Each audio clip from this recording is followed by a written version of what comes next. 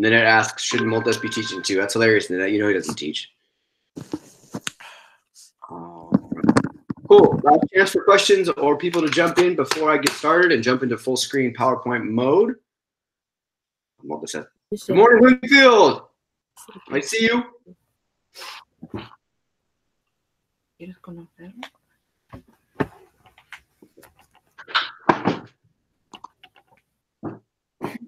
Oh, Jasmine, you're not supposed to present. You don't need to do that.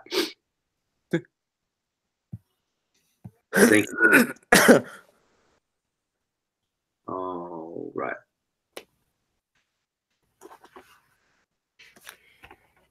All right. Guys, if you could stop presenting. Rubalcaba.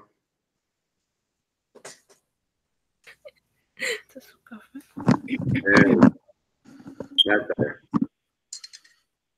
Cool. All right, so I'm pulling the PowerPoint up. Buckle up, and we will get going.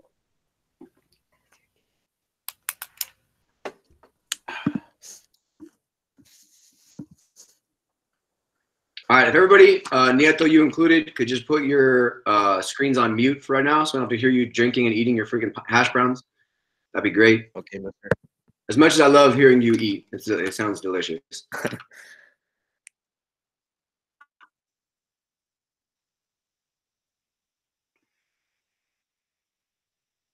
Cool. Mute. Everybody's muted. All right. Damn, Nieto, just grow it on the freaking screen. All right, so what I have, guys, if you could pull up your notes for today, 8.5, JFK and LBJ's Cold War, Cuba, Vietnam, and the New Left.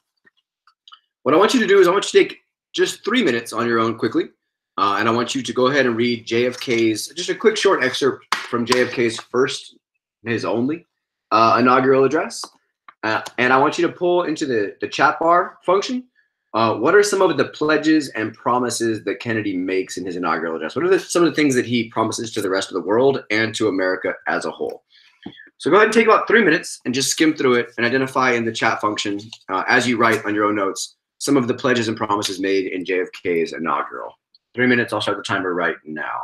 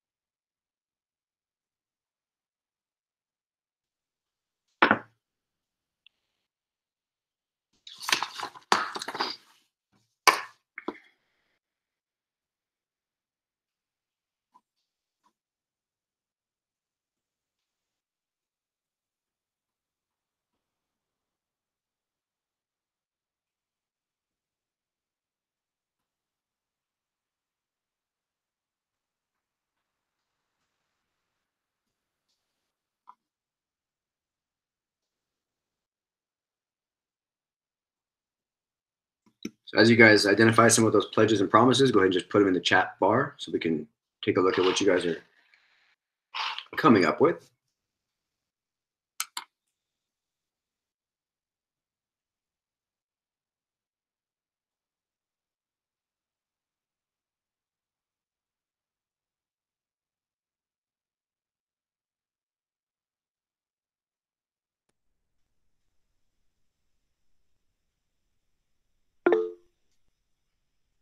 I like that. Thank you, Nanette. Good point.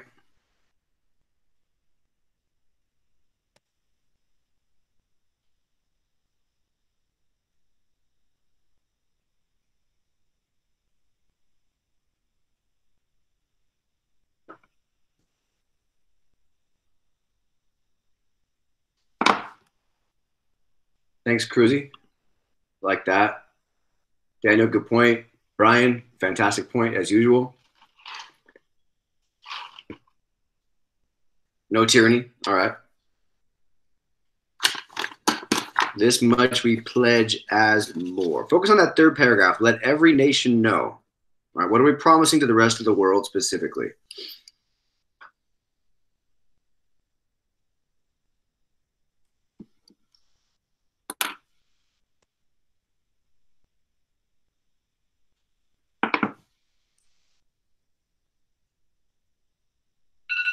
All right. So that's your time. There's a couple things I want to point out to you guys as I read this document with you. The first is that second paragraph, the first line. It says, "We dare not forget today that we are the heirs of that first revolution," meaning it's our job still in 1960 as he gets elected to maintain the values and the principles of the American Revolution in the first place. Of self-determination is a big one for Kennedy, of those countries around the world allowing people to determine for themselves the type of government that they want to hold. A couple other lines that really stand out to me. The famous line, obviously, is in the third paragraph. Let every nation know, every country around the world, whether it wishes us well or ill, that we being America, we shall pay any price, bear any burden, meet any hardship, support any friend, oppose any foe, to assure the survival and the success of liberty. So I think what this says is whatever it takes, we're going to do that to contain communism. We're going to step up to the plate. We're going to pay any cost. We're going to do what we have to do to ensure that communism is not an option for countries around the world. Daniel, really good point. Survival of democracy in the world. Brian's bored. Brian, you can go back to bed, dude. It's fine. We don't need you. It's important that we look at Kennedy's first inaugural address in the broader context of the Cold War, in that we've just finished an era of brinksmanship with Eisenhower, of a huge increase in the amount of weapons that the United States and the Soviet Union has, this arms race. So Kennedy takes the presidency at really a weird time in the Cold War. Things are less tense because of brinksmanship. But yet we have the capacity to increase tension very quickly because of the mass amounts of destructive weapons that both sides of the Cold War have by 1960. The line that I think really stands out to me in 1960 is the very, very first line, right? "For man holds in his mortal hands the power to abolish all forms of human poverty." So we could, if we wanted to, end human poverty, but we also have the power to abolish all forms of human life. So it's a really strange time domestically in the US and overseas, as we have such wealth and such capacity for progress, but we also have the ability as humans to end the world as we know it because of atomic weapons and the like. So that's kind of like the context for how we get here. Real quick, if somebody could turn their mute off and just let me know if you guys can see the PowerPoint right now in full screen mode.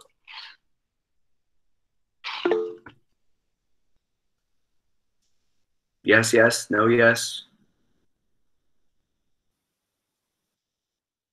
All right, cool. Thanks, guys. All right, so let's go ahead and get cracking then.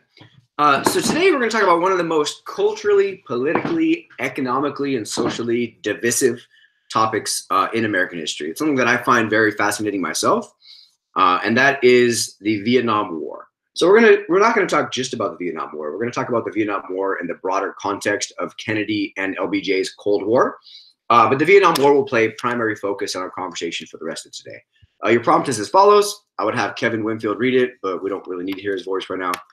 Evaluate the effects of Vietnam on American culture, American society, and American politics. So what I'm going to do after this lecture is I'm going to pop up this prompt on Google Classroom just to give you guys a chance to write a response to it, just a quick thesis statement to ensure that I've done my job, you've done your job, and we're all clear on how Vietnam impacts these three elements of society. So as we begin, like I just mentioned in our Do Now, Kennedy takes the presidency after Eisenhower, and Eisenhower's response was basically brinksmanship. We're going to stand here on the edge, and either we're going to do nothing or we're going to atomic bomb you into the 6th century. So Eisenhower doesn't really, there's no middle ground, right? We're going to threaten to atomic bomb you to get our way. And if that doesn't work, then we'll just atomic bomb you and we'll go from there. So Kennedy's going to shift the Cold War policy from Eisenhower's mutually assured destruction, meaning you bomb us, we bomb you, the world's done, to what Kennedy calls flexible response. So it's important as we think about the Cold War as a long scope that we're able to identify what each president approaches the Cold War with and what each president does to back that. So Eisenhower, brinksmanship, atomic bombs. He threatens China to stop expansion. And he threatens the USSR with the Suez Canal crisis to get his way. Kennedy's going to be a little more flexible in his response, hence the title Flexible Response. So this way, as the Cold War adapts, as the Cold War evolves, so too does the U.S. ability to respond to it. What Kennedy's going to do to back this is he's going to increase our nuclear arsenal with a whole bunch of more missiles and a whole bunch of more submarines. It's a new technological advancement of the Cold War. Submarines that can deliver atomic weapons to create what we call first strike capability, so that we don't need to wait to be attacked to do the attacking. Unlike Eisenhower, who decreased the size of the Army and decreased the size of the Air Force to cut costs, Kennedy's going to increase the Army and the Air Force.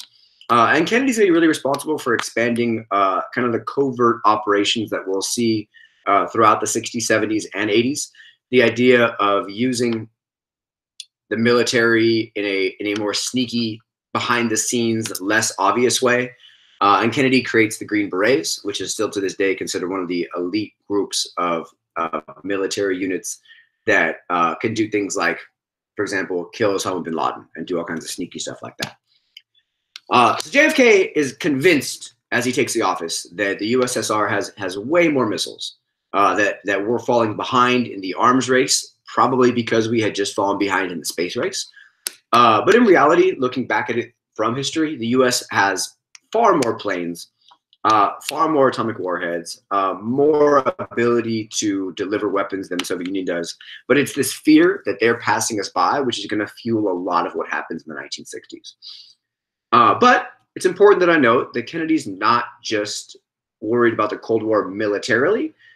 He's also worried about the Cold War kind of in a similar way to what we see with the Marshall Plan, but on a smaller scale. To combat communism in underdeveloped countries, those countries that we refer to in the Cold War as the Third World, right? They're not aligned with the US, they're not aligned with the USSR, they're underdeveloped, they're likely former colonies from the imperialist phase. JFK is going to create two really important organizations. The Peace Corps, which is going to send young people largely to underdeveloped countries to help build infrastructure and dig wells for water and pave roads and start to spread goodwill, and then hopefully with it spread capitalism. And he's also going to create the Alliance for Progress of underdeveloped countries working together to build capital, to build financial alignment and the like. Now, JFK's first real issue of the Cold War of his 1960s is going to come in Berlin. Now, as you guys know, Germany is divided between East and West, and Berlin, the capital of Germany, which is in East Germany, is also going to be divided between East and West. Now, Nikita Khrushchev, who by this point is in charge of the Soviet Union, he's upset, he's angry, because for the previous 5, 7, 10, 15 years, skilled workers who are in East Berlin are leaving East Berlin to go to West Berlin because there's more opportunities for skilled work. Now, if you think about it, in a communist system in which everybody is equal, everybody's the same, we don't really see an emphasis on skilled labor. It devalues skilled labor. So we shouldn't be surprised then that these skilled laborers, those that have technological skills and advancements, are wanting to go somewhere in which their skills might get them a higher standard of living, a better life. Now, Khrushchev is upset that all these workers are leaving East Germany to go to West Berlin. And the USSR threatens to remove all U.S. influence from West Berlin, to seize West Berlin, to take West Berlin for the USSR. But in realizing that that would probably cause a third world war potentially, and at the very least another instance of the Berlin airlift, what they do instead is they build a wall. They build a wall. And this wall is going to be called the Berlin Wall. It's built in 1961, very, very quickly. He's going to provide kind of the visual representation of the Iron Curtain ideology that we read about from Churchill earlier in the 1940s and 50s. Now, this Berlin Wall is going to really become the symbolic gesture of the Cold War, as East and West are divided by a wall. And JFK kind of takes a lot of flack, takes a lot of criticism for allowing this wall to be built and not really doing anything about it. This is kind of what it looks like. What we see is, and I want to stress this, is here's Berlin. Here's Berlin. And as you can see, the wall is built around West Berlin to keep all influence, all exodus, all migration out of West Berlin, right? It allows East Berlin, people who live in East Berlin, they have free access to go to the rest of East Germany. It's just that Khrushchev doesn't want anybody from outside West Berlin in the rest of East Germany able to go there and live an American style life. So this wall is put up around West Berlin. It's not just dividing West and East Berlin, it's also dividing West Berlin from the rest of East Germany.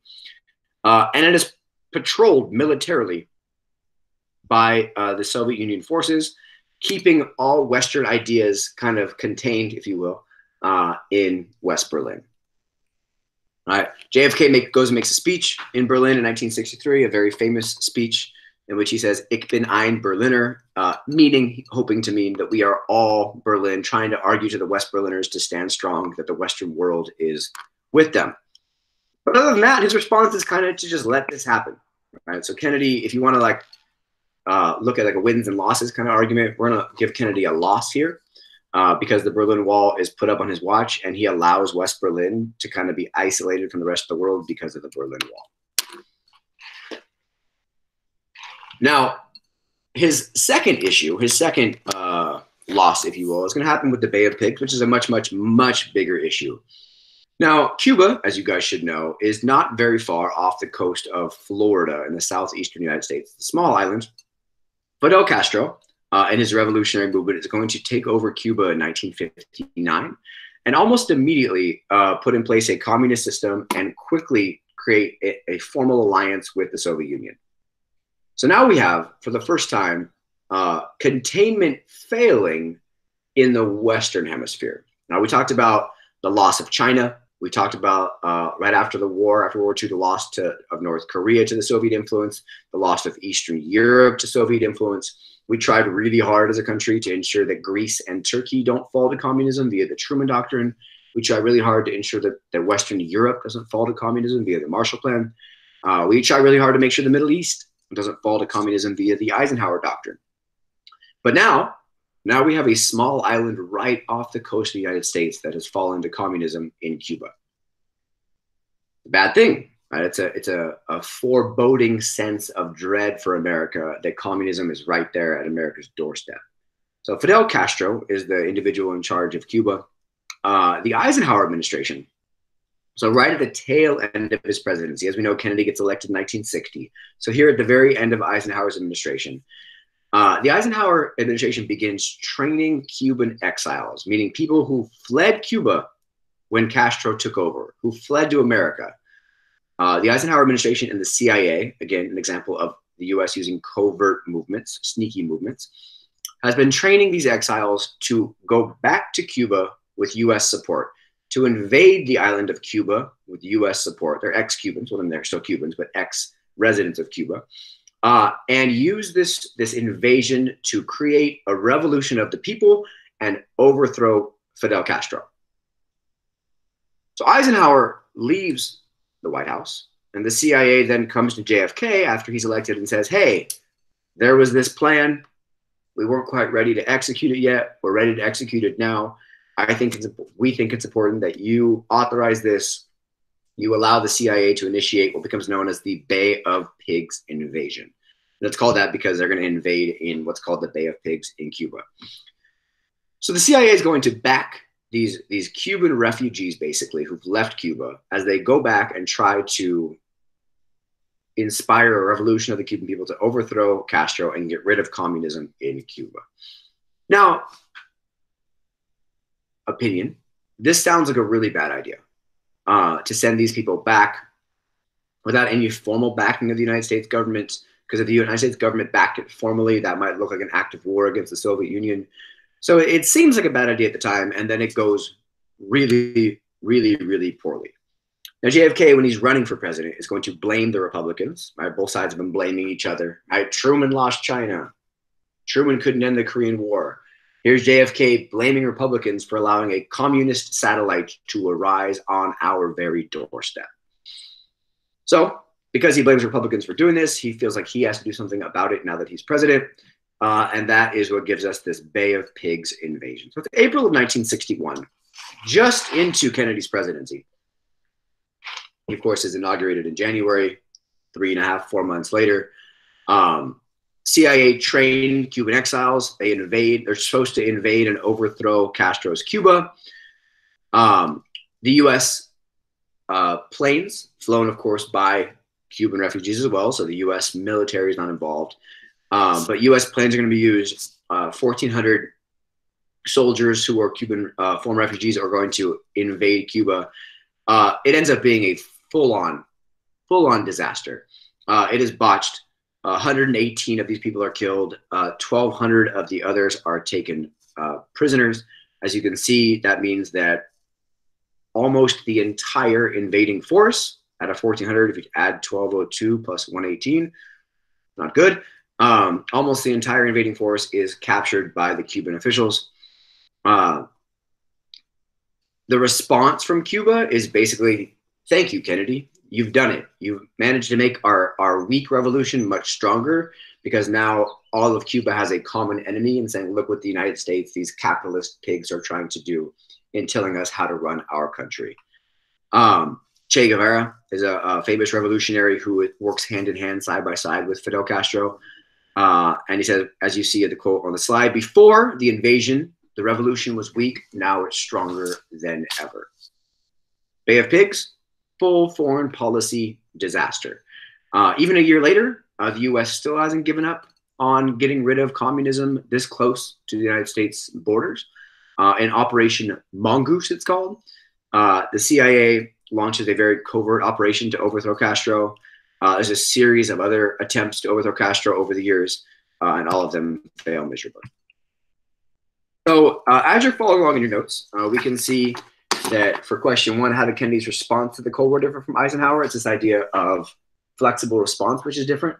But it's similar in that both presidents, all presidents of the Cold War, really stressed the idea of containment, of not letting communism spread from where it is. Berlin crisis / Berlin Wall, a loss. Bay of Pigs, a full-on disaster. And that's what leads us to the Cuban Missile Crisis. So what I'll do is I'll pause for a second. And ensure that there are no questions in the chat. I have 23 comments there, so give me a second. Yep, Kevin, you should have read the prompt. I agree. Boom, boom, boom, boom. Make sure we're all good here. Why is it called Bay of Pigs? That's just what the area is called in Cuba. Thank you, Rochelle. Thank you, Shmuley. Cool. Any other questions currently from where we are on Kennedy's early struggles with the Cold War? All right, I think we're good then. And back to the PowerPoint I go. So this leads us to a place in which, if you look at this world from the Cuban standpoint and from the Soviet Union standpoint, they look at this and say, we have to protect Cuba because the U.S. is intent on overthrowing communism in Cuba. So from their perspective, it makes sense that they would want to make sure that Cuba is protected. From the U.S. perspective, you can see that the U.S. really is unhappy that there is a communist nation this close to the United States. So both sides are going to take actions regarding just Cuba. As you can see in this map in the bottom right corner of this slide, Cuba is incredibly close to the southern tip of Florida. It's within less than 150 miles of Miami. It's quite close boat-wise to places like New Orleans, Houston, Texas, Washington, D.C. So the whole southeastern part of the United States is close to Cuba. So both sides look at Cuba as incredibly valuable.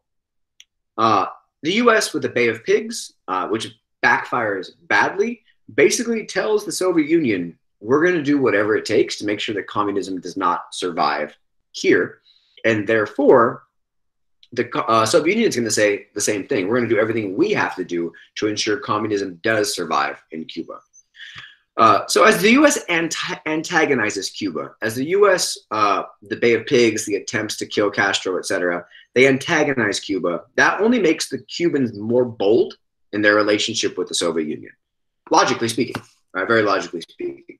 So in this emboldened relationship, as the Cubans and the Soviets look to each other as new besties, the Soviet Union is going to start providing the Cubans with military equipment. The Castro-Guevara revolution it's a very poor country.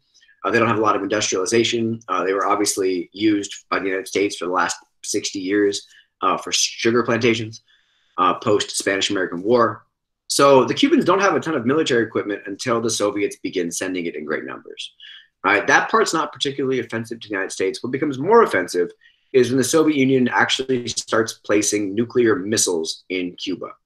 Now they're called medium-range nuclear missiles, but if you look at the PowerPoint picture in the bottom right corner there, it has the shaded circle shows the limit of Soviet medium-range missiles. So from Cuba, if these missiles became functional, the Cubans could launch a missile that would hit Washington, D.C., that would hit Miami, that could hit New Orleans, that could hit Houston.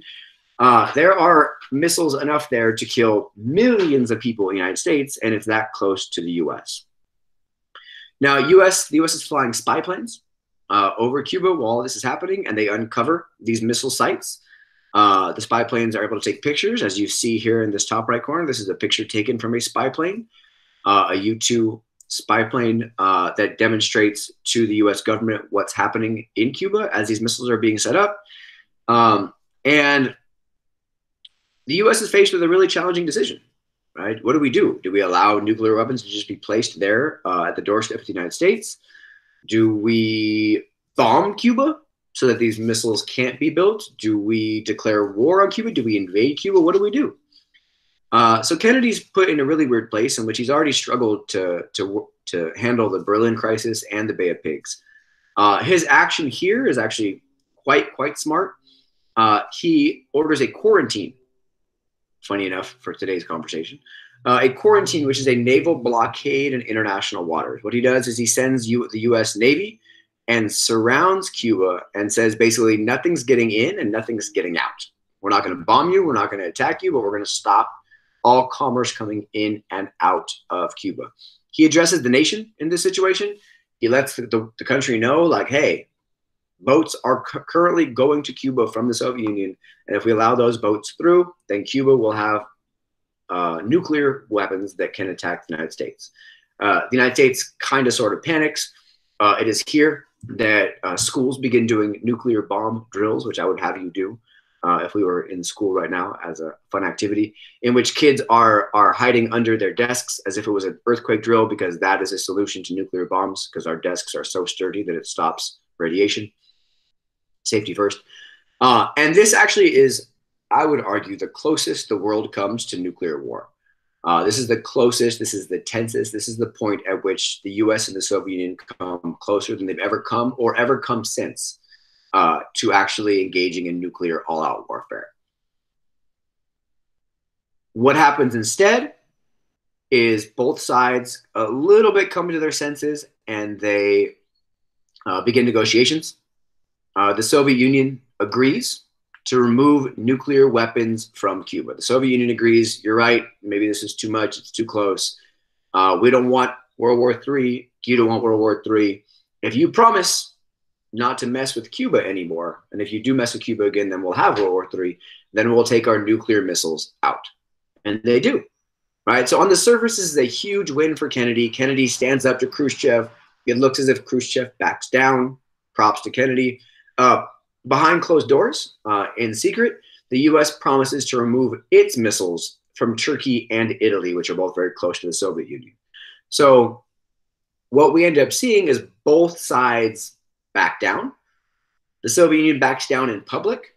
The U.S. backs down in private, allowing Kennedy to kind of take a victory lap and say, look what I did. What comes out of this is just as important. comes out of this is just as important, as this both sides agree to put a nuclear hotline. So basically a direct phone line from the White House to the capital of the Soviet Union, so that as these tensions blow up again, or if they were to blow up again, both sides can communicate directly with each other instead of trying to go through intermediaries and worrying that things get lost in translation, figuratively and literally.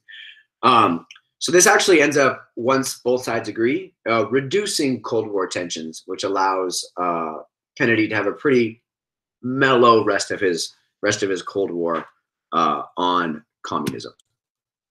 Cool. So I'm going to pause here for a second as well. If you guys have any questions or comments in terms of Kennedy before we jump into Vietnam. Anybody? Kevin, you look beautiful. I see you. Look at you. I wouldn't feel. That a boy. All right. Anybody else? We're all good. Oh, who's speaking? All right. If there's no comments or questions, then I'll jump into Vietnam. Oh, cool. Yeah, Sandra, I'll be happy to. Good question. So the quarantine situation is basically Kennedy's response, which takes a nice middle ground between all-out attack of Cuba, but also let missiles be installed in Cuba.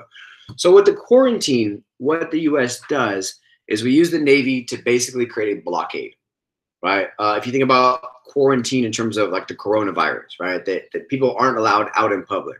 Same thing, but with Cuba. So we're not going to allow anything from Cuba out. We're not going to let anything from the Soviet Union in.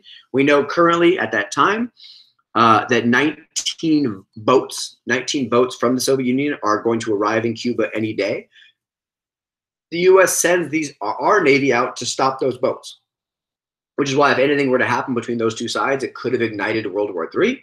But the quarantine is meant basically to buy time while he negotiates with Khrushchev behind closed doors to figure out what both sides can do to back down.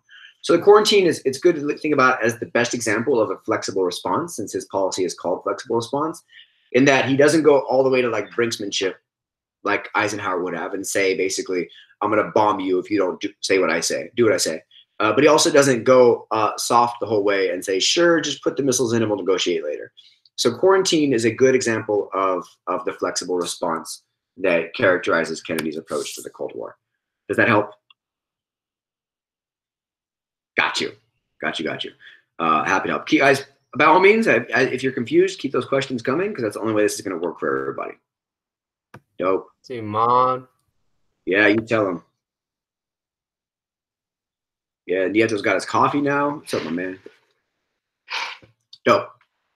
Nieto, are you done with breakfast yet?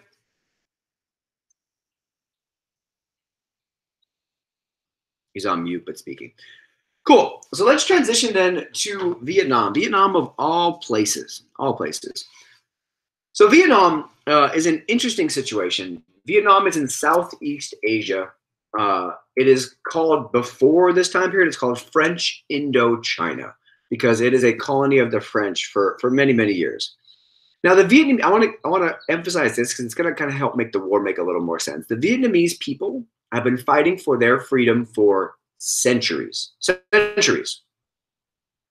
the year 1400 all the way to the year 1800, we see a struggle between Vietnam and China as China is trying to expand their influence into Southeast Asia. So this idea of the Vietnamese fighting for their freedom is not a new one. Even before this, the Vietnamese had struggled against Mongol invasions. So for literally hundreds of years, the Vietnamese people have been fighting for their own independence. They want a Vietnam for the Vietnamese, something that we can understand very, very fully. In 1858, the French conquer Vietnam as part of that broader world history move towards imperialism and colonization. It's in this same context that we see the scramble for Africa, England and India and Egypt. In about 30, 40 years, the U.S. started to expand to places like Puerto Rico, Hawaii, the Philippines, Guam, etc. So that whole second half of the 1800s and first 15 years of the 1900s, pre-World War I, as we know in this time period of imperialism and colonization, the Vietnamese fall victim to French colonization. By 1893, the French are going to colonize the modern-day countries of Vietnam, Laos, and Cambodia into one big colony called French Indochina. French Indochina. Now, 1930, so back during the Great Depression, about 15 years after the Bolshevik Revolution in the Soviet Union, a very important individual by the name of Ho Chi Minh, or Uncle Ho, as he's often called in Vietnamese. We all have an uncle just like that. Ho Chi Minh is going to form the Vietnamese Communist Party. And the real aim of the Vietnamese Communist Party is simply to overthrow the French and to ensure that Vietnam can be united as Vietnam as an independent country. Now, during World War II, the Japanese are going to take over Vietnam, like they take over much of the Pacific, pre-U.S. involvement, pre-island hopping, pre-Hiroshima and Nagasaki. But the Japanese take over Vietnam as part of their huge expansionism into the South and East Pacific. After Vietnam, they're going to take over Laos, take over Cambodia, take over the Philippines, etc. But after the war, it's key. After the war, the world goes through a phase of decolonization, right? India is given their freedom. The U.S. gives independence to the Philippines. A bunch of countries become decolonized, but the French refuse to decolonize Vietnam. The French refuse to decolonize Vietnam. France comes back. They reoccupy southern Vietnam for a variety of reasons. Reason one, the French have their pride wounded from World War II. The French economy is ruined from World War II. The French don't understand that the French seem to not understand that they can have a functioning economy without colonies. So as the U.S. is kind of decolonizing, and the British are decolonizing, the French are recolonizing places like Vietnam, which is going to backfire for the French spectacularly. France reoccupy southern Vietnam. Ho Chi Minh and what's called the Viet Minh, his movement, they're going to take over northern Vietnam. So right after World War II, Vietnam is going to be split into North Vietnam and South Vietnam, with North Vietnam held by Ho Chi Minh and the communists, and South Vietnam held by the French.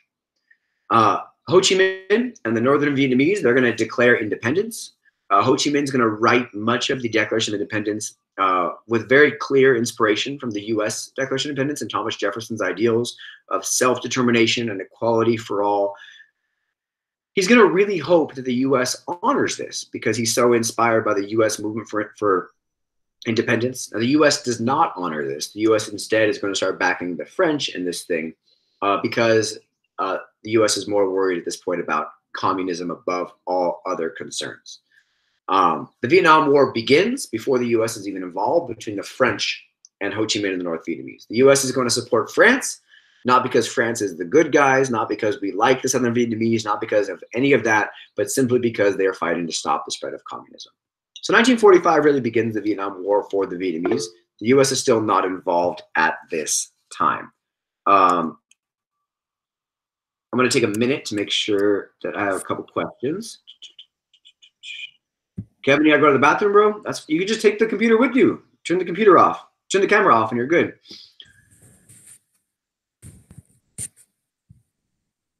All right. Who's making noise? I'm gonna mute you. I do want to give a quick set of props to you all, since there's 56 of you here, and out of this 70 that are in A-Push on the first day of quarantine. So badass.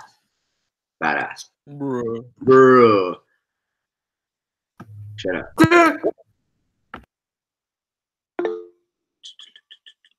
Jesus. Those are your friends, bro. All right. So let me get back into Vietnam then.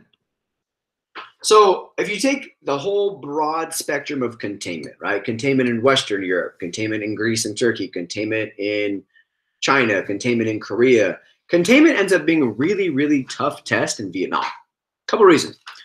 Reason one, Ho Chi Minh is incredibly popular. He's the leader of the communist movement in Vietnam.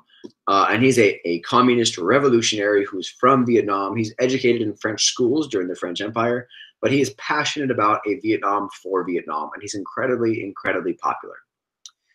He's going to run the northern Vietnamese country with intentions on uniting all of Vietnam, North and South, under communism. He's very popular in North Vietnam, very, very, very popular. And by 1961, right as Kennedy takes the White House, he's going to become increasingly popular in South Vietnam as well. As the Vietnamese people aren't necessarily pro-communist, they're just pro-independence. They're pro-Vietnam. They're pro no more wars with other countries. We want to just have our own country. And they often look to Ho Chi Minh and communism as the way to do that. Now, the US, in this broader context of the Cold War, like we do everywhere else, is going to aid a man who's in charge of South Vietnam named No Dinh Diem. No Dinh Diem. Now, No Dinh Diem is terrible. He is atrocious. He is an awful leader. He's a worse human. He is a Catholic who is in charge of a largely Buddhist country. He's going to put restrictions on Buddhism, which is going to lead to Buddhist monks beginning to burn themselves in the streets to immolate themselves to death. He is really, really, really unpopular and terrible. And the US is going to, after the French have given up on this fight, the US is going to step in and start giving a ton of support to South Vietnam via No Dinh Diem, simply because he's not communist, right? We look at the same thing happening in Iran with the Shah of Iran, the same thing happening in Guatemala, the same thing happening across the board. The US is consistently aiding terrible regimes that stand with the US on no values, simply because they're not communist. Now, by 1963, No Dinh Diem has lost control of South Vietnam, and JFK gives the okay for a military coup to overthrow Diem. The military coup overthrows Diem. They kill Diem. They kill his brother. And now South Vietnam is in flux. It's a hot mess. We don't really know who's in charge. The military's in charge. These generals are in charge. We don't know what's going on. And then JFK dies as well. So, hey, it's a hot mess. But keep in mind JFK's argument. He says, strongly in our minds is what happened in China at the end of World War II. All right, we don't want, basically, we saw what happened with Truman and his popularity, credibility, when China fell to communism, and Kennedy says we don't want that to happen to us. So after the lesson that's learned from Truman losing China is that every president gets blamed for allowing communism to spread, so therefore don't let communism spread. Now, reasonable lesson learned. Unfortunately, what this means is the US gets involved in a bunch of small conflicts that become big conflicts simply because the US does not want to be, each president doesn't want to be the president to let blank fall. To let blank fall. Cool. So I have a cartoon. I'm going to give you a minute to take a look at it, to analyze it for its context and its point of view. I'll set the timer for about 90 seconds. I want you to actually give me some feedback, some comments in the feed section. Let's take a look at what you guys see, and then we'll talk about LBJ taking over in Vietnam with a really good quote right after the cartoon. So take about 90 seconds to dive into this cartoon while I set the timer. 1 minute and 30 seconds. Go for it, guys. Good job, Rochelle. Yeah, Sandra, exactly. No Dinh gets support from the US because he wasn't communist. Brenda, I don't know if LBJ does nothing to stop the spread or if he's considering what to do looking at his predecessors. But I see your point.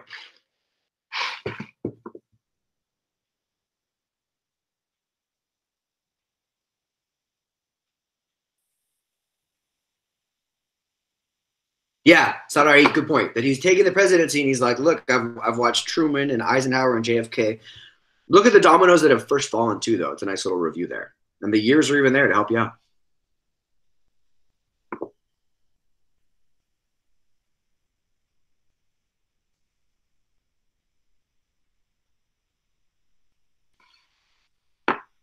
Sandra, JFK wants to stop who?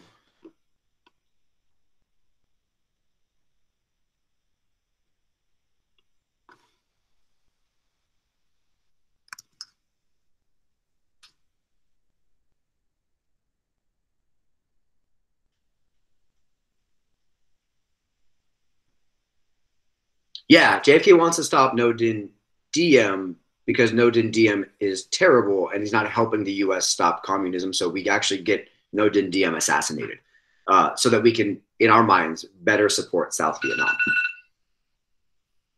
Dope. I'll give you another 10 seconds to get any comments, questions, or ideas in. I'm going to encourage you guys to keep dropping comments or things in the chat section only because it helps you remember things when you have to write it down. Kevin, you still look great. I like that chair. All right. Nanette asks, what does the U.S. support to No Din Diem show about the goals of the Cold War? It goes, it's a phenomenal question. And the U.S. supporting No Din Diem shows that we don't care who you are. We'll support you if you're not communist. Right? I think if we go back to the first thing you guys read in JFK's inaugural address, which I'll go back to right now, when he says, let every nation know, whether you wish us well or ill, that we're going to do anything we can to assure the survival and the success of liberty. Now, of course, that is the U.S.'s version of liberty. So that means the U.S. doesn't care who you are. If you're fighting communism, we got your back. Does that help?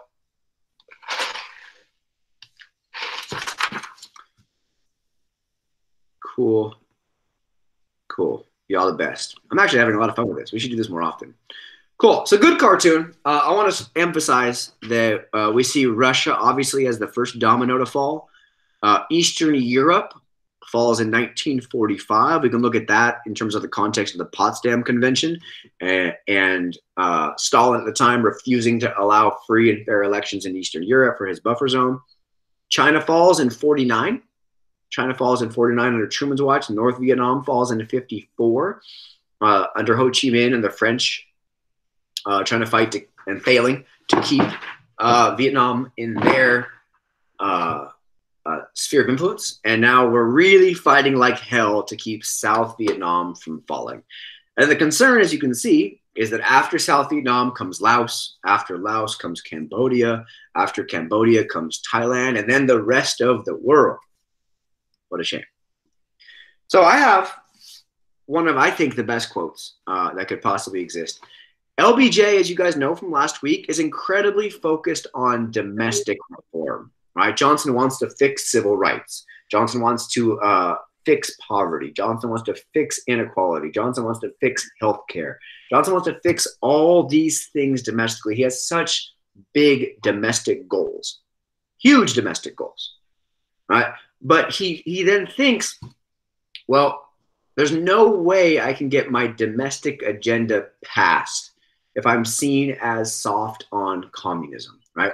You got to think about the whole context, right? We're talking about post-McCarthyism, second Red Scare, Republicans accusing Democrats of being soft on communism, Truman losing China. So LBJ is kind of stuck between a rock and a hard place at the beginning of this. He inherits a bad situation. Yes, he makes it entirely worse, but it's important to understand the situation he inherits first. So go ahead and take 1 minute. It's a great, great, great, great quote from Lyndon Baines Johnson. And go ahead and read it. If I left the woman I really loved from there, take a minute, and I want to see some reactions from you guys. What is his point of view? What is his argument about Vietnam in that quote? Take a minute, please. Jot down some thoughts, throw them in the comment box, and then we will revisit it in about a minute and 20 seconds or so. Go for it.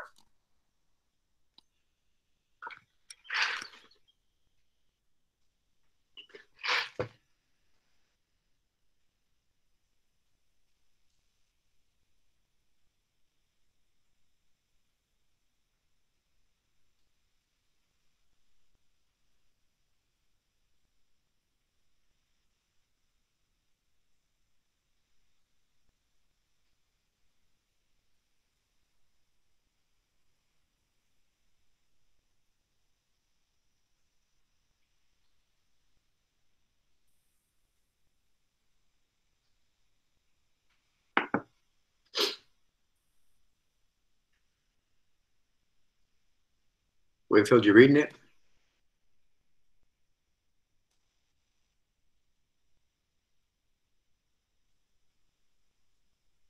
Give me some comments. What is his point of view? What is his argument?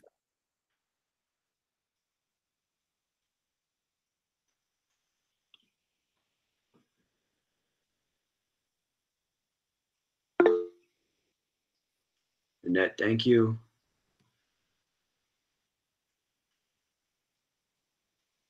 Sorry, that's the struggle, right? Yeah, Rochelle, thank you, thank you, thank you. Thank you, thank you.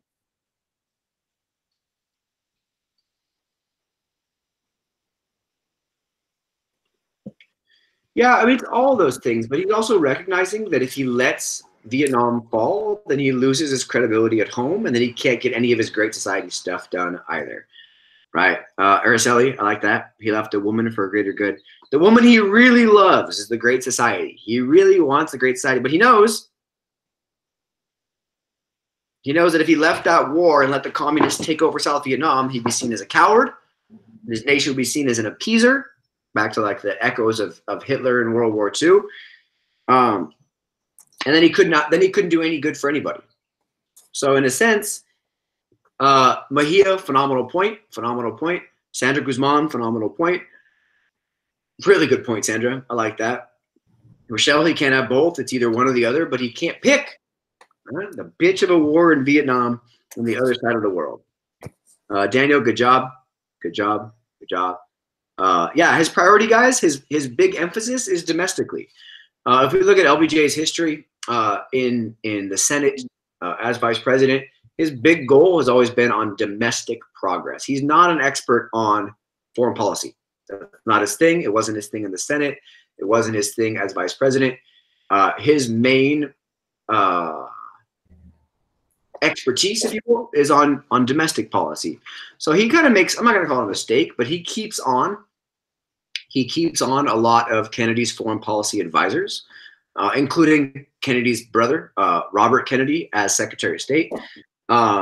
And what we end up doing in Vietnam is we continue this policy that Kennedy had started.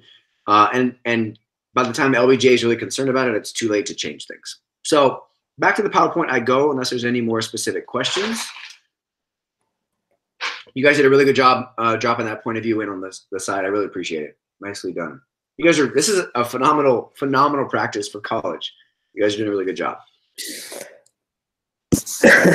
Kevin, shut up. I'm muting you. We don't want to hear you coughing. Yeah, I thought you're muted too. All right. So back to my slides. If I left the woman I really loved, the great society, in order to get involved in that bitch of a war on the other side of the world, I would lose everything at home. But if I left that war, then I would be seen as a coward and my nation would be seen as an appeaser, and we would both find it impossible to accomplish anything for anybody anywhere in the entire globe. So in a sense, this is LBJ stuck between a rock and a hard place. Now, that's the situation he inherits. That's not his fault. What he does as a president, however, is his fault because he's the president. During 1964, so a year after Kennedy gets assassinated, LBJ has not yet been elected in that landslide election that I showed you guys during the Great Society last week. And we have what's called the Gulf of Tonkin Affair. Now, it's going to sound very similar to you guys because it's the same way the U.S. has gotten involved in two other wars, the Spanish-American War in 1898 and the Mexican-American War in 1848. The Gulf of Tonkin Affair is going to take place in August of 1964. The U.S. has its Navy in the Gulf of Tonkin, in the region in Southeast Asia. And a ship is going to be apparently fired on by North Vietnam, the USS Maddox. Now, we have the benefit of hindsight. It's very likely that no attack ever took place. But it's very choppy waters, and the radar and sonar says that maybe there are missiles that were fired at this boat. We panic. And what LBJ does with it, thank you, Nieto, for your feedback. I appreciate it. Go back to eating your breakfast. What LBJ does with the Gulf of Tonkin is he goes to Congress and says, look, Congress, we have this problem in Vietnam. The North Vietnamese have attacked our boats. We need the authority to attack them back so that we can look tough on communism. And Congress agrees. And Congress authorizes, it ends up being a huge mistake, what's called the Gulf of Tonkin Resolution. Very, very important. The Gulf of Tonkin Resolution. I ask you this question How does this demonstrate a shift in foreign policy and power? What this does is it allows LBJ to conduct war on North Vietnam without ever declaring war on North Vietnam. Now, as you guys know, only Congress has the power to declare war. What the Gulf of Tonkin resolution does is it gives it gives LBJ basically a blank check on Vietnam. It allows LBJ to defend Vietnam at any cost and allows LBJ the ability to use unlimited military intervention to be used at his discretion. So what it basically does is it takes a pretend attack from North Vietnam on the U.S. on boats that we probably shouldn't have had there in the first place. And it allows LBJ the ability to defend South Vietnam at any cost and use the military how he sees fit. So I ask you, who did it give additional power and authority to? The president. It takes the one of the main powers that Congress has over foreign policy, which is the declaration of war, and it says, LBJ, whatever you want. You do what you think is best. So this blank check allows LBJ to escalate the Vietnam War without any real checks or balances on his actions. So it ends up being incredibly important that from this point forward, LBJ's actions on Vietnam are his fault. I told you he inherited a pretty crappy situation, but what he does with it, we can place responsibility for. So I'm going to pause here because I have two perspectives on Vietnam that I need for you guys. Oh, who made the resolution? Good question. Good question. Good question. Cool. So I'm going to answer these three questions before I let you guys read for a minute. Lupe, the North Vietnamese apparently attacked a U.S. boat. Now, there's no proof or evidence of that attack. History says it likely didn't happen. And even if it did, it wouldn't have been enough for an entire war to happen because of it. But it's the North Vietnamese, the communists, attacking a U.S. boat that's patrolling the waters off the coast of Vietnam, much like we blame the Spanish for blowing up the USS Maine in Cuba, much like we blame Mexico for attacking the U.S. soldiers over the Nueces River because of conflicting borders. And who made the resolution in net? The resolution is passed by Congress. So it's Congress basically saying our power to declare war, we're going to give that to you, President, so you can do with it what you see fit. Now, Daniel, great question. This is a legitimate concern about the growth of the power in the executive branch. Unfortunately, Republicans, moderates, Democrats, everybody's so afraid of the spread of communism that there's very, very, very few votes in Congress that are against this. It ends up being almost unanimous, as almost all the Republicans and Democrats in Congress think it's best that we do whatever it takes to contain communism in Vietnam.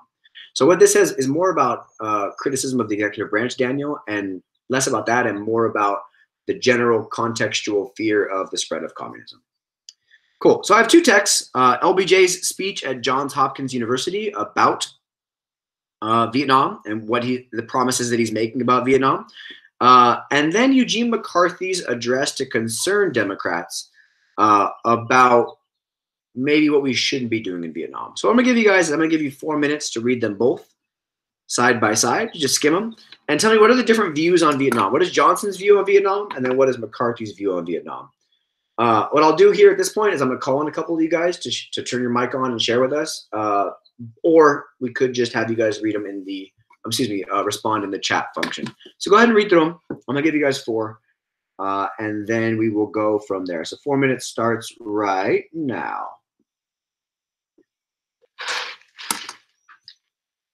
Yeah, Loops, I'll go back to the side.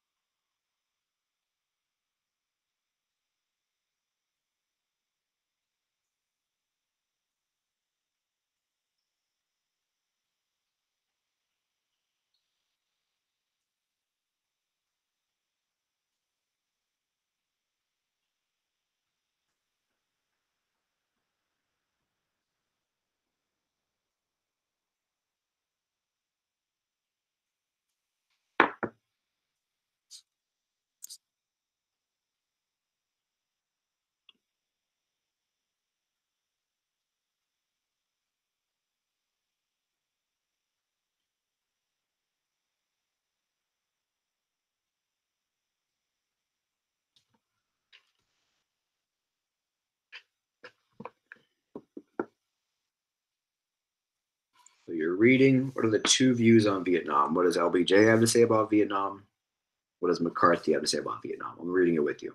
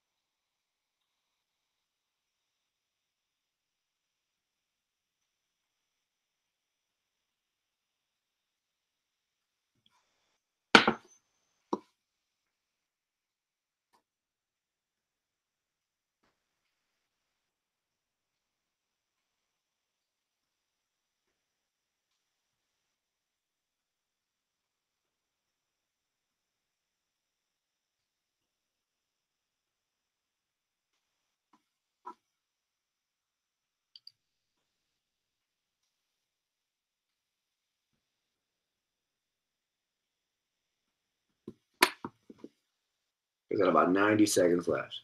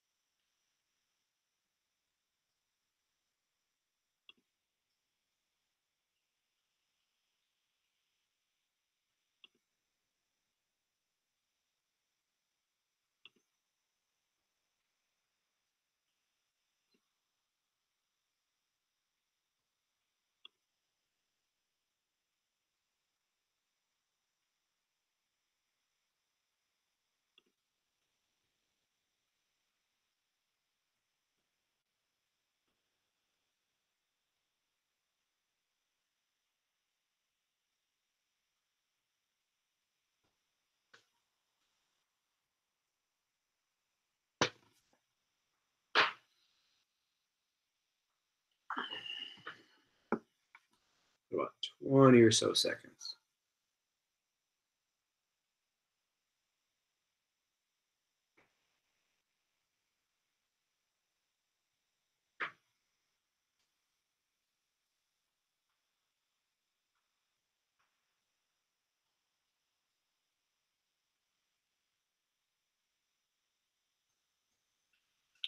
All right.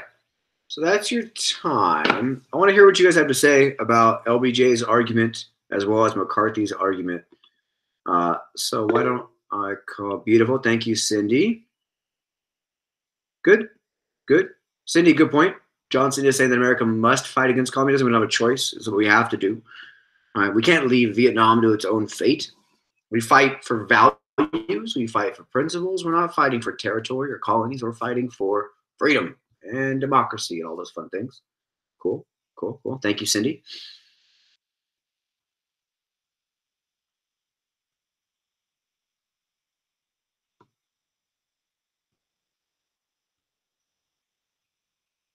Thank you, thank you. Who else has something to say?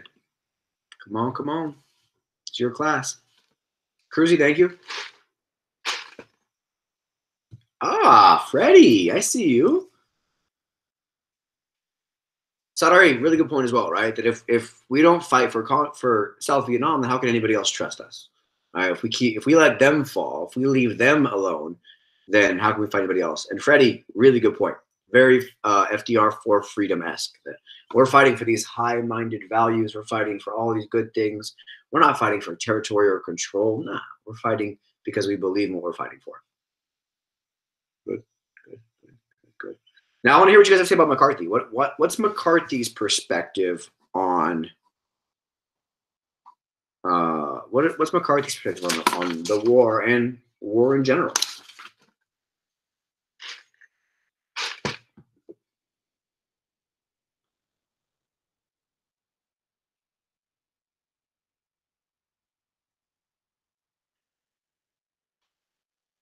Yeah, good job, Ruiz. Dahlia says that McCarthy argues that war doesn't solve any of these problems, right?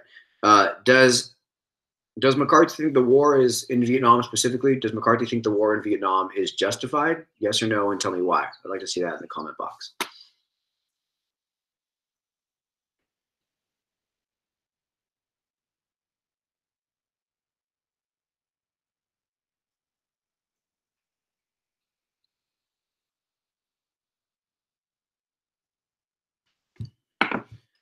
Big perm. McCarthy saying that problems need more attention instead of just going to war. And this, yeah, he says this war specifically is not constitutionally justified. And we can go back to the Gulf of Tonkin resolution for why, right? And he's saying that only Congress has the power to declare war, and they have not done so in Vietnam. So therefore, we shouldn't be fighting in Vietnam. Reasonable. Good, good, good. Brenda, really good job. All right. Also, he says that there's what good is going to come from this, right? That we're gonna spend all this money and spare all these lives are gonna be lost, and yet instead, we're gonna fight. What are we fighting for? South Vietnam? Like, what do we really care? Cool. So I'm gonna jump back into the PowerPoint slide unless somebody else has something to either ask or jump in with. Again, I want to applaud you guys for being phenomenal despite these challenging circumstances. I'm having a good time. Araceli, phenomenal point, Araceli. That's about as good as I could get for one statement. Well point. Rubio, what are you doing here? Araceli says LBJ argues that America has to fight in a far off place since everybody's on their own, while McCarthy argues that the war in Vietnam won't resolve anything.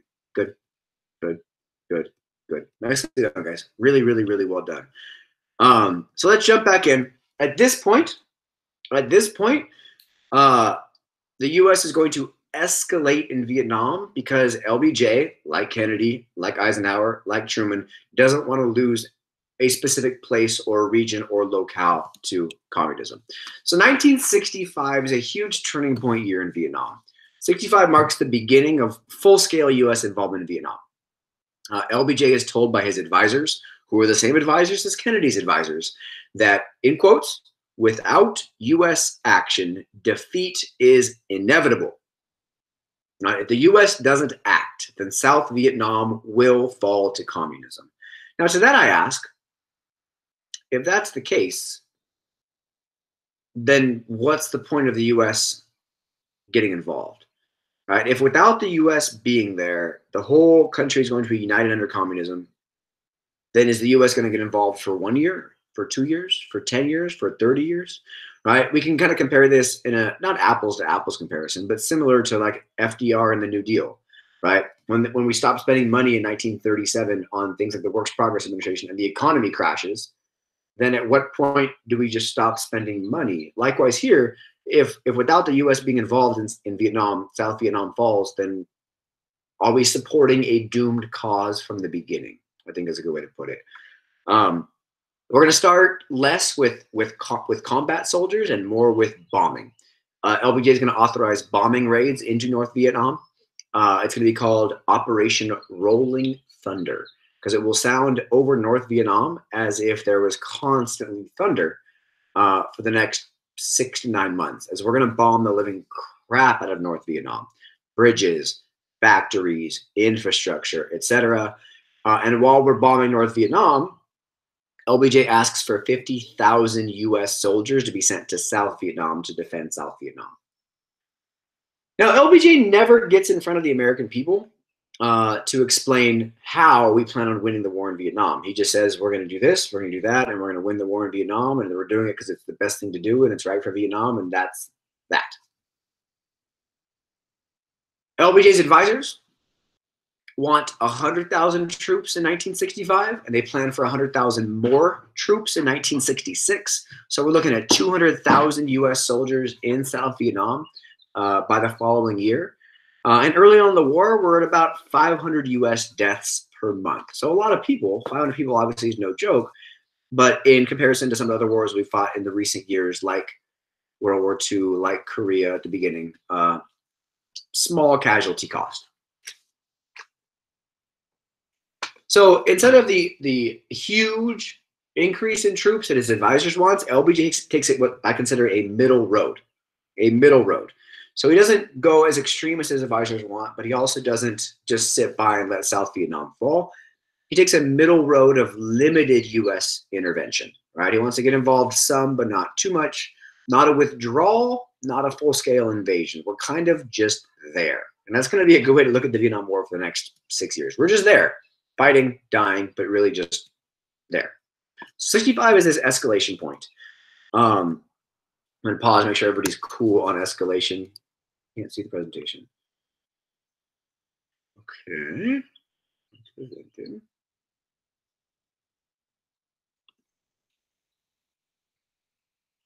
Can you guys see the presentation now?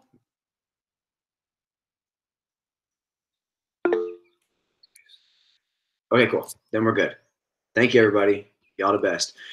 So there's a couple things that I want to preface the war with by saying, first, the U.S. has a bunch of misguided assumptions. The U.S. makes some assumptions that are not founded in fact and end up being actually incredibly false. First, the U.S. gets involved in Vietnam thinking this will be a quick, easy win. Let's see. We have better technology than the Vietnamese people. We have more people than Vietnam. We have more money than Vietnam. We have more troops than Vietnam. We have more weapons than Vietnam. This will be a quick, easy win. It's going to be awesome.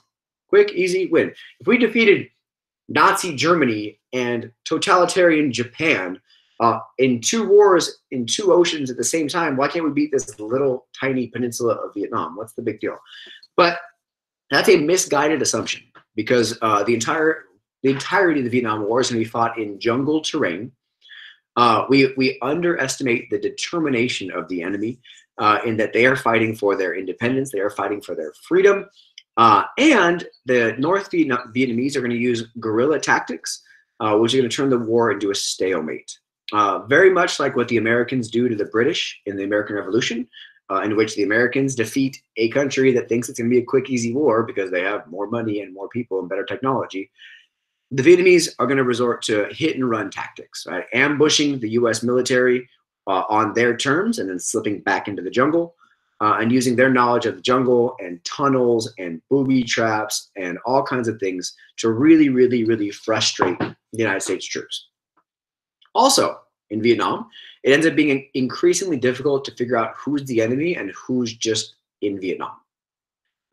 The forces that we're fighting against are not in uniformed necessarily. They're not in formalized armies. They're indistinguishable from the civilian population. And they're able to move in and out of the villages throughout Vietnam really undetected, really undetected. It becomes nearly impossible for the U.S. forces to tell between friend or foe. And what happens then as this goes on is this is incredibly psychologically damaging for the U.S. forces. So if you think about it, if you don't know who you're fighting against, you end up thinking you're fighting against everybody. And this leads to a ton of atrocities, some of which you guys read about that's due today, the My Lai massacre, the U.S. burning villages and taking some drastic steps in this philosophy that everybody's the enemy because the enemy is everywhere. The U.S. does not understand the type of war that it is fighting. The U.S. thinks this is strictly in terms, the U.S. looks at this strictly in terms of military terms. And the U.S. is thinking that if we kill enough Vietnamese people, they'll give up. The U.S. looks at this as a body count war. If we kill 100 people, 200 people, 300 people, 1,000 people, 1,000,000 people, eventually we'll reach a critical mass number in which the Vietnamese can no longer replenish their troops, their forces, and then they'll give up. So the U.S. thinks this is a body count war. Right, every night on the news, the U.S. is telling the American people that we're winning the war. Today's fighting in Vietnam had 12 U.S. casualties and 1,400 Vietnamese casualties. Well, that tells Americans that we're winning the war because we're killing way more of them than they're killing of us. However, the Viet Cong, the North Vietnamese, the Vietnamese communists, they're fighting for their very existence. They're fighting to have an independent country. They're fighting an ideological war, whereas the U.S. is simply fighting a military war in the broader context of the Cold War. The Vietnamese are fighting for their very existence, and they're willing to pay any price and fight forever until the U.S. simply just goes away. So the consequence of these assumptions is that the U.S. thinks the war is going to be easy and quick. It is neither. The U.S. thinks they can win this war by simply killing a lot of Vietnamese people. They cannot. And the war ends up being long, drawn out, bloody, and as the war goes on, incredibly and increasingly unpopular.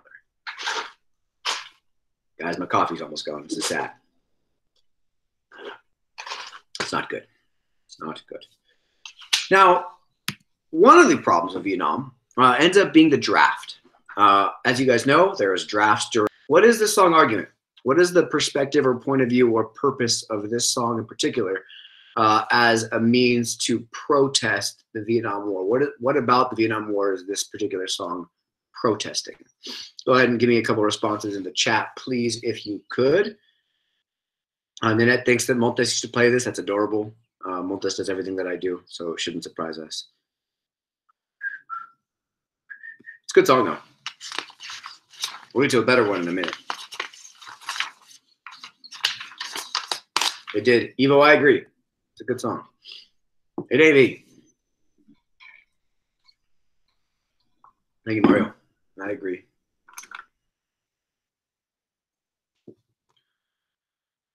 Keep getting removed. Well, I don't know.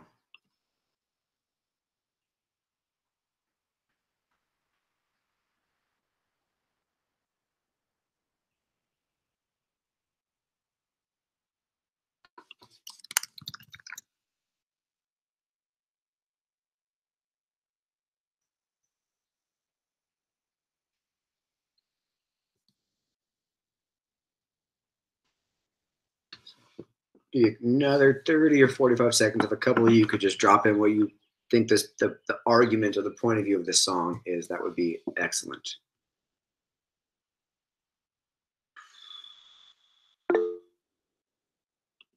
Good job, Sandra. Good job. At that line, some folks inherit star-spangled eyes. Good line.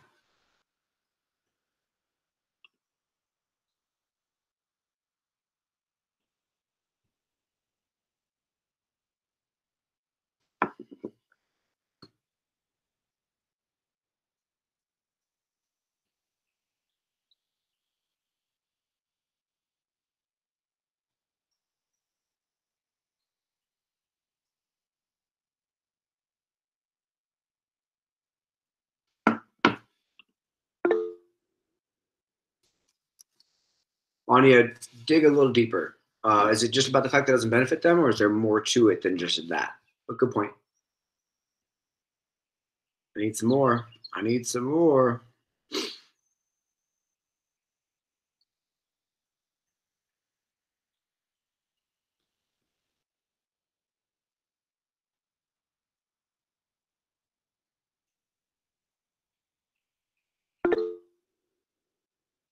Sandra, good job.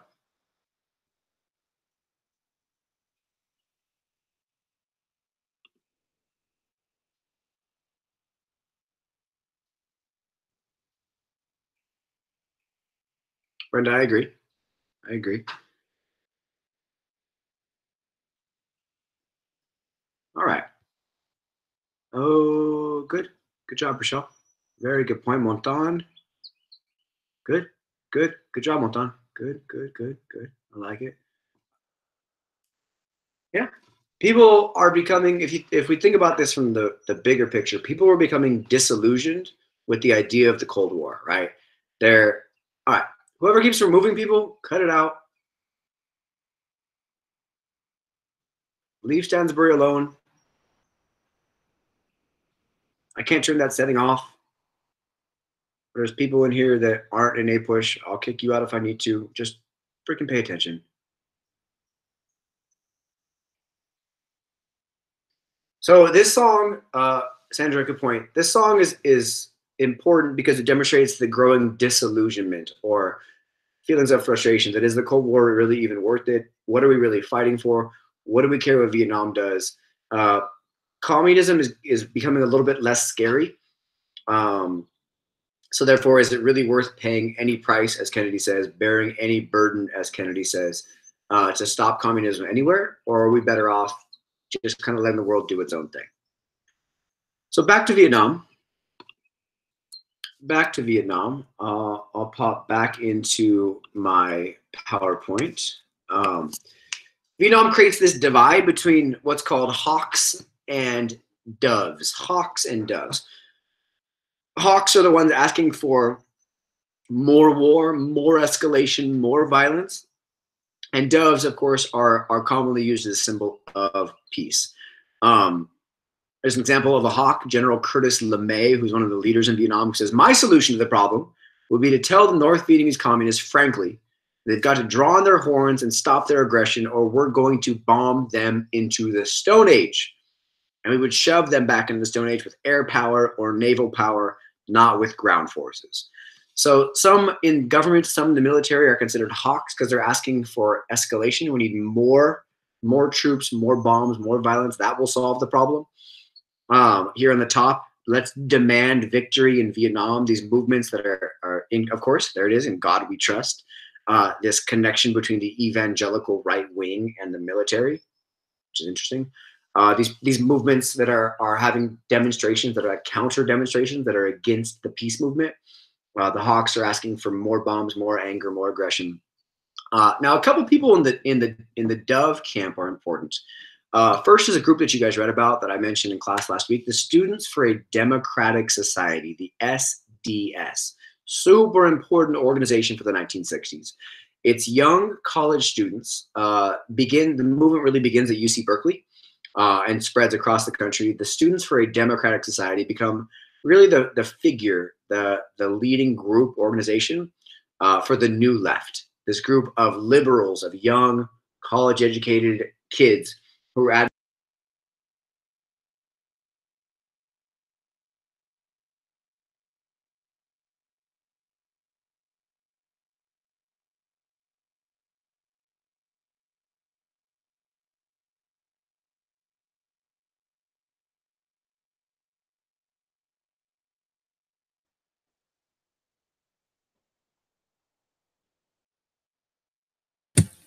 When you're muted.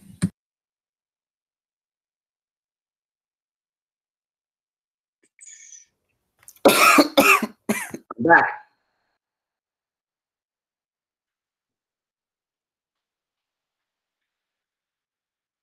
Let's see.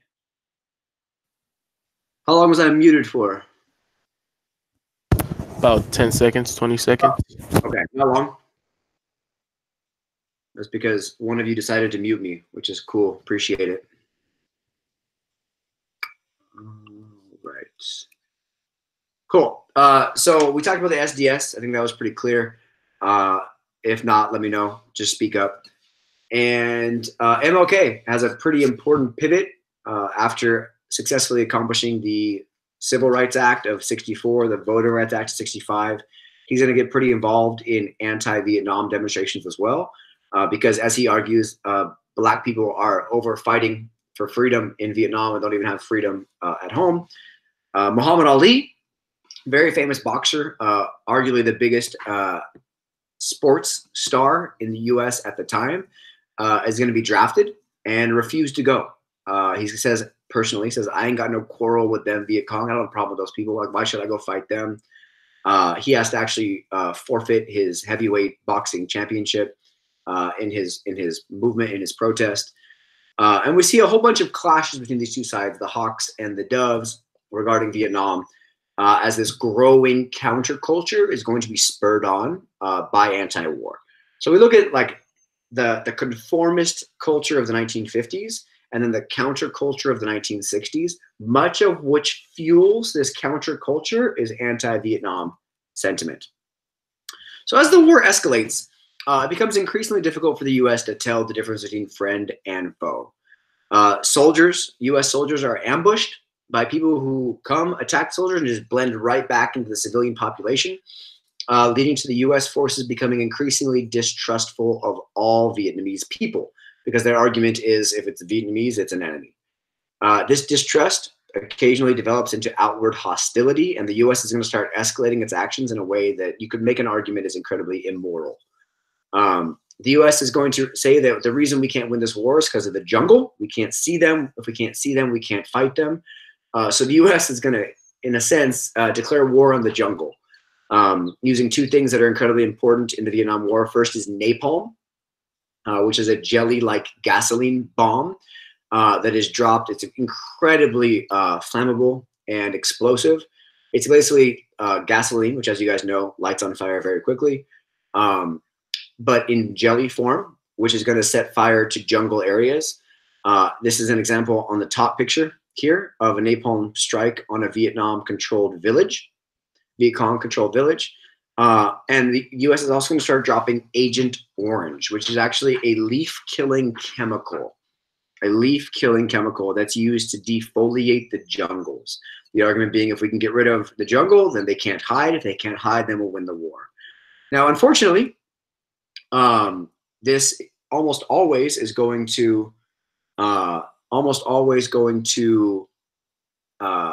damage villages in Vietnam. And what's going to do? It's going to turn the civilian population in Vietnam against the United States. Right. Most people in Vietnam don't have a preference. Right. They're just trying to mind their own business and do their thing. But as the U.S. gets increasingly aggressive, it's going to actually backfire on the U.S. as more and more villages in South Vietnam are going to be like, well, those guys are bad because they're here bombing our villages and killing our forests. So we should go side with the other side. This picture at the bottom is very famous as well, as all these children are running away from a village in which napalm has been dropped. We see kids that are burned and naked trying to escape from U.S. attacks. So 1968 hits. Lupe, yes, I said that SDS begins in Berkeley. 1968 begins, and 1968 ends up being a huge turning point in all things United States history. It's a huge turning point in Vietnam. It's a huge turning point in politics. It's a huge turning point in the civil rights movement. It's a huge turning point in the protest movements in general. As you guys know, LBJ is elected in 1964 with a landslide election. He wins every state but 4 against Barry Goldwater, who only wins 5 states, Arizona, and the 4 deep South states. LBJ has all this public momentum in 64, and he uses that momentum well. He uses it to get the Civil Rights Act passed, that was before the election, the Voting Rights Act passed, Medicare passed, Medicaid passed, education reform passed, war on poverty programs passed. By 1968, however, he's going to be increasingly unpopular, largely because of Vietnam.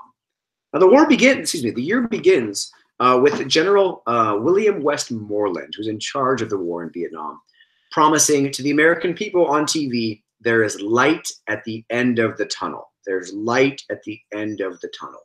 And what that means is that we're almost there. We're getting there. We're going to be okay. We're almost through the dark part. We're getting towards that light. We're being promised by the American military leaders that war is on it. That victory is on its way. That Westmoreland's going to continue to say that we've killed so many Vietnamese people that they can only keep resisting for so long. It's only a matter of time. We're almost there. And what changes everything in America is actually called the Tet Offensive. After being told for months and months and months, the Vietnamese were on their last legs. They're almost ready to quit. The Viet Cong instead launched the Tet Offensive. It's during the Vietnamese holiday of Tet, which is why it's called the Tet Offensive, against U.S. forces in South Vietnam. Now, this attack is a coordinated attack in 28 cities across South Vietnam that happens on the same day at the same time by North Vietnamese forces. Now, this attack shows that no, North Vietnam is not on their last legs. No, North Vietnam is not about to give up. No, North Vietnam's not giving up anytime soon. This attack runs contrary or against all the media reports that have consistently been saying since day one that the U.S. is winning the Vietnam War. The American people keep getting told we're winning, we're winning, we're winning. They're almost done. They're almost out. They're almost giving up. We're winning, we're winning, we're winning. And then with 1 month of fighting in 1968, this narrative is blown up, much like much of Vietnam.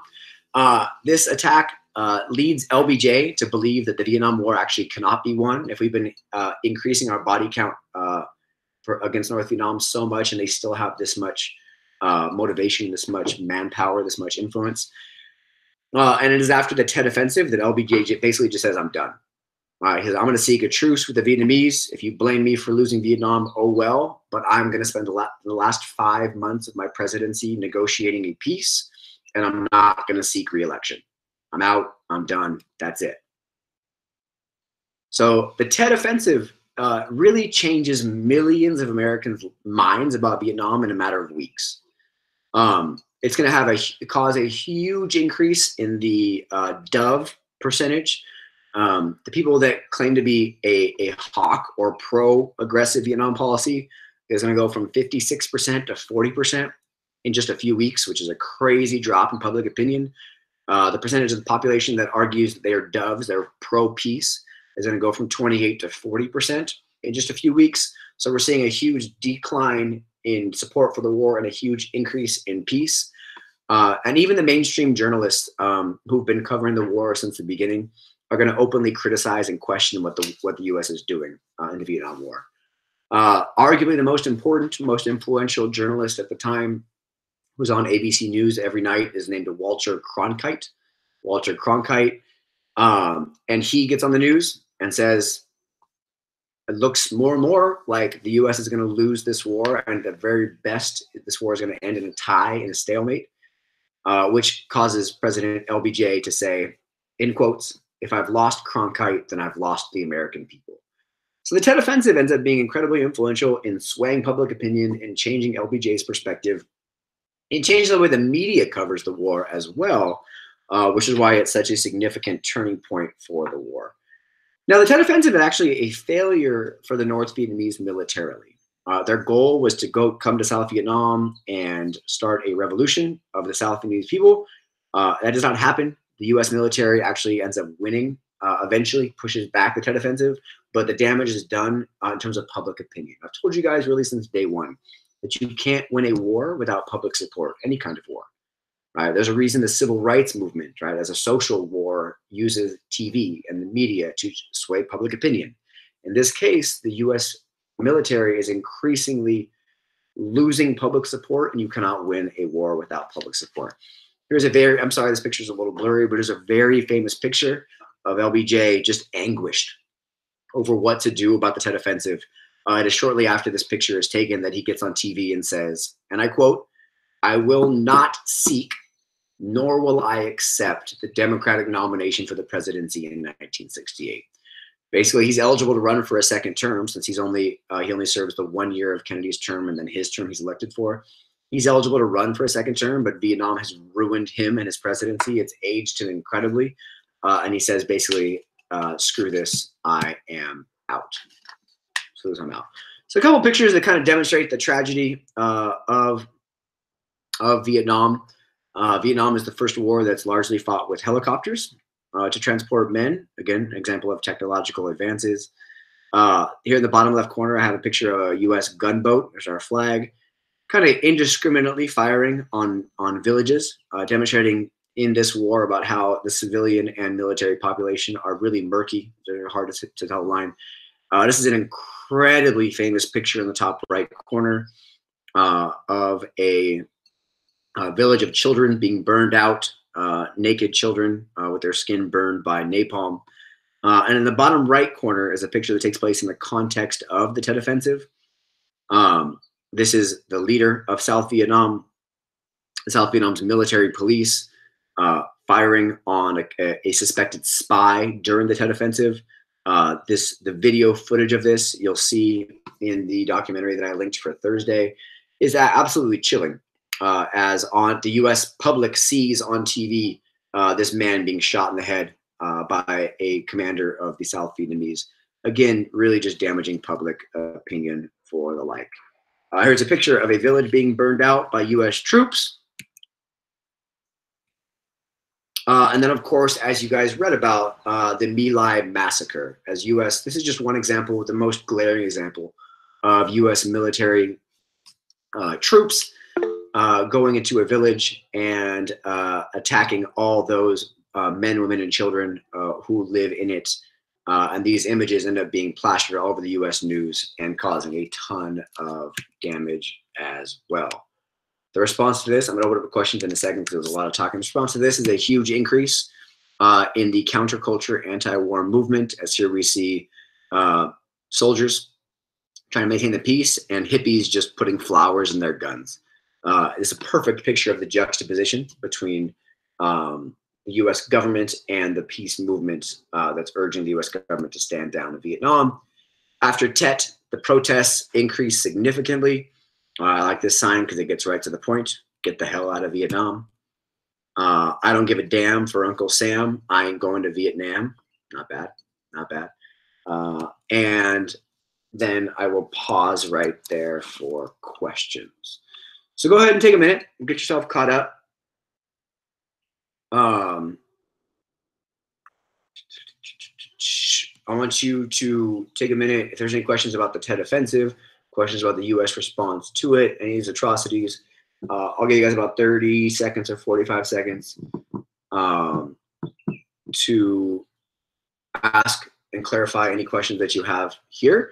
And then I'll get started with how the war impacts the Great Society and things at home.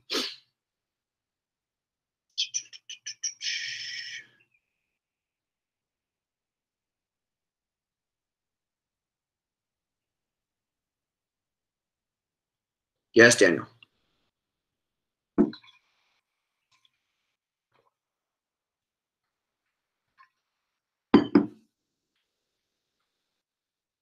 Questions, comments, concerns? No, Rochelle, the U.S. is not winning in the Vietnam War by any accounts except the U.S.'s own account that we're winning because we're killing more people than we're having killed. It goes back to one of those misguided assumptions from earlier in that the U.S. thinks that they can kill enough Vietnamese people, then the Vietnamese people give up. But the U.S. is fighting a traditional war of like people where the Vietnamese are just like, we're going to fight you and then leave and then fight you and then leave. And then we're going to fight long enough until you just give up. Anya, great question. It has a huge impact on American society. People stop trusting the government as much because the government, it appears, has been lying to them. It has a huge impact on the U.S. economy as there's a ton of inflation from the cost of the war. Daniel, I'll be done in like maybe 10 or 15. And yes, Ruti, the My Lai massacre is a huge negative impact on public opinion as the U.S. is going to not do good things in Vietnam. What time does your physics lecture start? Tell Rivera to mind his own business. Just kidding. Love that guy. All right. So let's get into the way to continue on Anya's question, other impacts on society as a whole.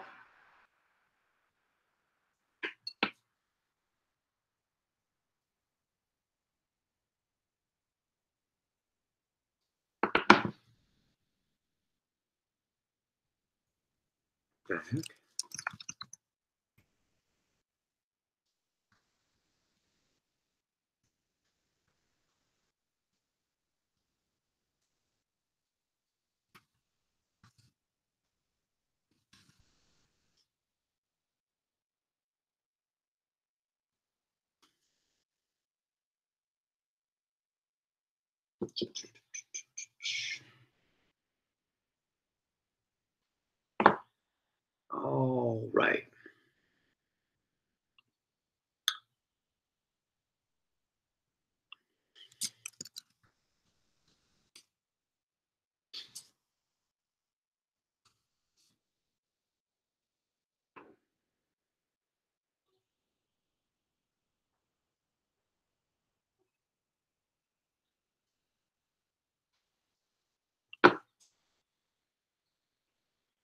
I'm gonna start again in 20 seconds.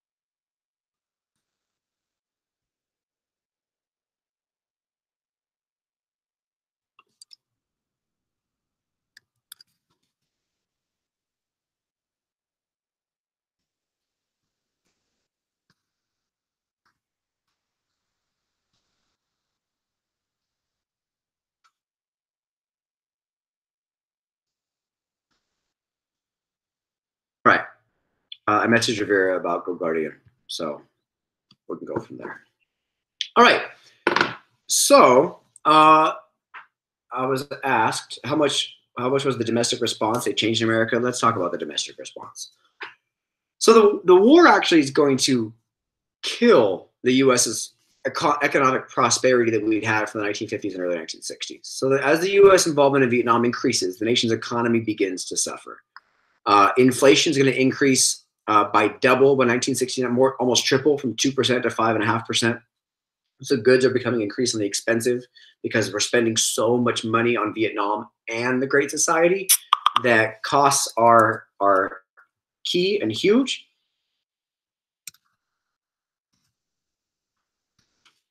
President Johnson has to increase taxes to pay for his Great Society programs. President Johnson has to have this tax increase and also then cut a bunch of money from Great Society programs. This is going to cause the American people to question why we're paying more taxes to pay for this war. By 1967, the U.S. has dropped more bombs on just Vietnam than in the entire World War II all combined. The U.S. has close to 500,000 troops on the ground in Vietnam, and the U.S. by 1967 is spending $2 billion a month on the war. So when you guys ask like what the impact is in U.S. society, it's going to wreck the U.S. economy. It's going to decrease the spending for Great Society programs that you wanted so much. And we're still losing. Vietnam also has a huge impact on society because it's the first war in which TV has a big impact. TV does us a whole bunch of good during the civil rights movement, but that same TV that we can watch the civil rights movement taking place on, people are watching the same footage every night from Vietnam as well. Combat footage appears in millions of homes nightly, and Vietnam becomes known as the living room war. Now, this cartoon is one of my favorites of the time period. Take a minute, please, maybe two. I want you to talk about what's the purpose and the point of view of this cartoon in relaying the impacts of Vietnam. It's a good cartoon. I think you guys will appreciate it. But take two and figure out, if you could, what this cartoon's arguing about Vietnam, the Great Society, and LBJ in general. This, at the bottom left corner, that's President LBJ. Okay.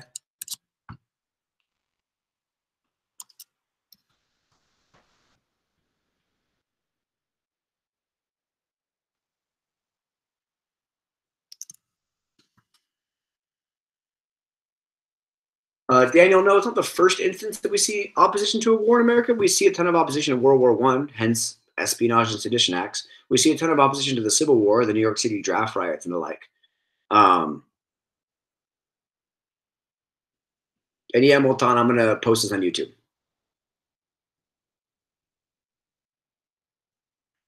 And we'll be done. We'll be done pretty soon.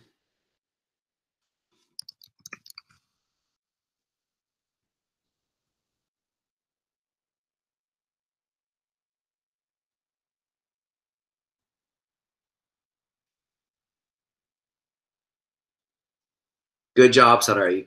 Good job. Good job. Good job. Good job. So dive into this cartoon, The Train Robbery. It's a good one.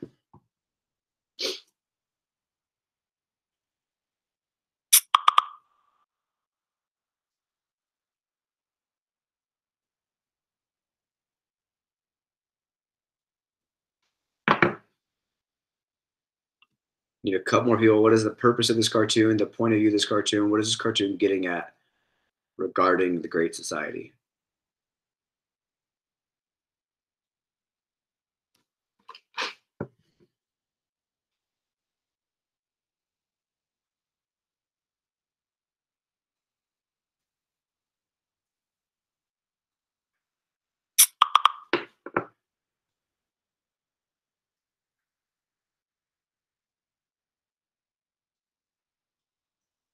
All right. Anybody else on the cartoon? Responses, thoughts, perspectives? It's not just about sacrificing the Great Society, but also what's the impact on the economy.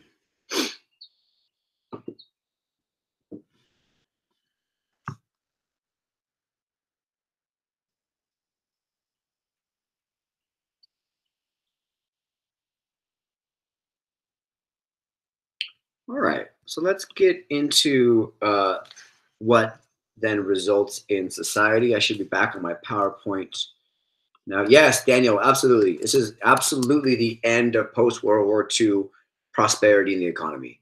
That because of the combination of Great Society spending and the Vietnam War, huge increase in inflation to pay for the war, to increase taxes, and that together is going to cause that post-war prosperity to crumble. And when people are pissed off, then that then hurts the economy even more so. All right, so let's dive into the conclusion here. The protest movement's going to evolve significantly. We're going to see a huge amount of self-immolation as this extreme form of protest. Here on the right-hand side, we have a Buddhist monk, Thich Quan Duc, who is burning himself in protest of the Vietnam War. We see all these hippies and the counterculture and the protest movement arguing for love, not war. Here in the bottom left corner, we see what's called the Progressive Youth Movement, which is an outcropping of the SDS, the Students for a Democratic Society, who was there protesting right on the steps outside the White House. Celebrities like Jane Fonda, here she is in the bottom right-hand corner. Jane Fonda is going to speak to Vietnam vets at an anti-war rally. And even John Kerry, who later runs for president, is a Vietnam veteran who becomes very anti-Vietnam War as well. So this protest movement evolves very quickly. Some of the elements of it become the counterculture movement, or the hippies, or the flower children, who are going to argue for nonviolent anarchism. They're going to argue that our government is fraudulent in what it does in support of war around the world, and nonviolence is the way. These are the Michael Bushes of the world. The hippies, this movement in the 1960s, are going to reject materialism. So in that way, they're going to be kind of the continuation of, from the 1950s, the beatniks, or the beat movement, which you could argue is a continuation of the transcendentalists from the 1840s and 50s. And the hippies are going to be very concerned for the environment, that we're ruining the environment, and we should be doing more to help that. An outcropping of the hippies are the Yippies, the Youth International Party. Same idea of just they're the counterculture. They're against the conformity of the 50s and early 60s. They're much more radical with theatrical protest and tactics. But all of this is going to lead to what we consider a sexual revolution of the 60s and 70s. As the U.S. society is going to have more access to contraception, we're going to be engaging in much more premarital sex. Playboy is going to come out and kind of revolutionize the way in which Americans look at sexuality. Abortion is going to become legal via the Supreme Court case Roe v. Wade in 1973. But we talked in the 50s about how women and men both go into their predetermined gender roles. In the 60s, that box is going to break. That box is going to break. So the conformity of the 50s is kind of going to blow up to a lot of craziness in the 60s. I tell you guys often in class that politically, we often go back and forth from like liberal, conservative. We often do the same thing socially and culturally as well. So this conformity of the 50s, of everybody fitting in these nice, neat little boxes, is going to lead to an explosion of counterculture and sexuality and challenging gender roles in the 60s and the 70s. Now, this counterculture is defined by a couple groups, the hippies, of course, but also this new left, the Students for a Democratic Society. The SDS is monumentally important to what's happening in the 1960s. The SDS is going to put out what's called the Port Huron Statement. It's a very important document. College Board loves this document, so I'd be familiar with what it is and how it's associated with the new left and the SDS if I were you. And it says, we are people of this generation, bred in at least modest comfort, meaning we were raised in comfortable standings, right? Out of the 1950s prosperity.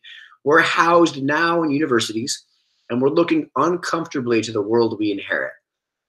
It's this uncomfortability with the world around them. It's going to cause them to question the Cold War and question poverty and question civil rights and question equality and all these things.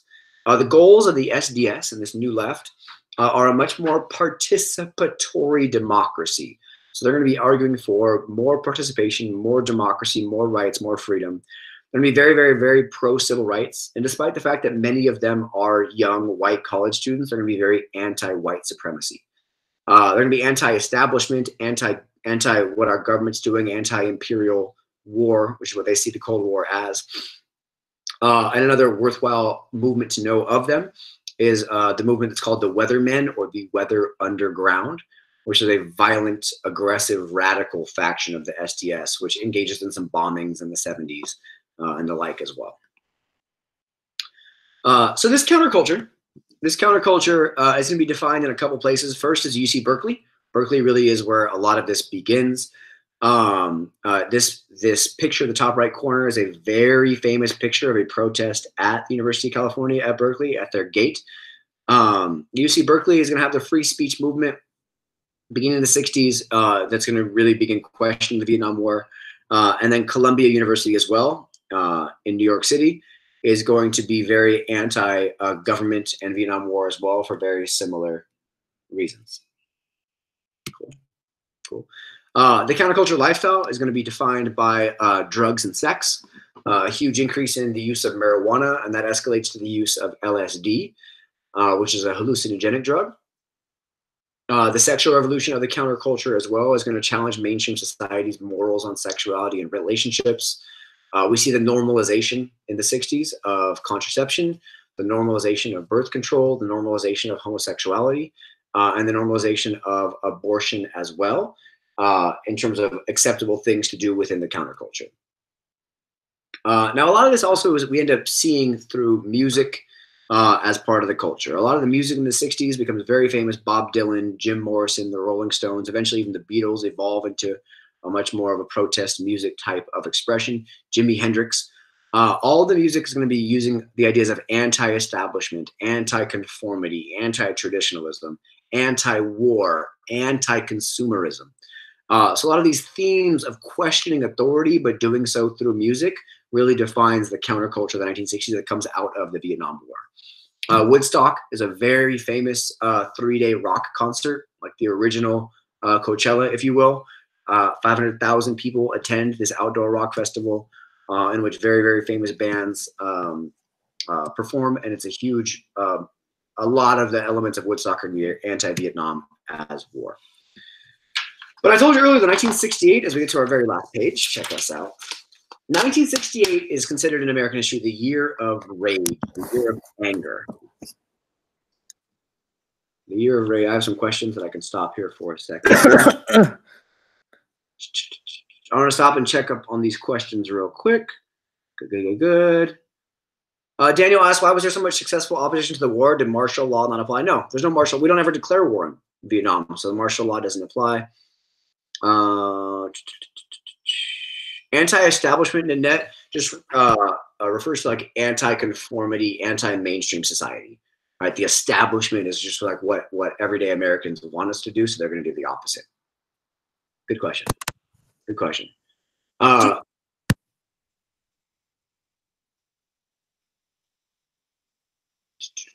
Cool. We're all muted again. Good. All right. So 68. I'll let you guys get caught up for a second. 68 is a monumentally important year because all these bad things happened in 1968.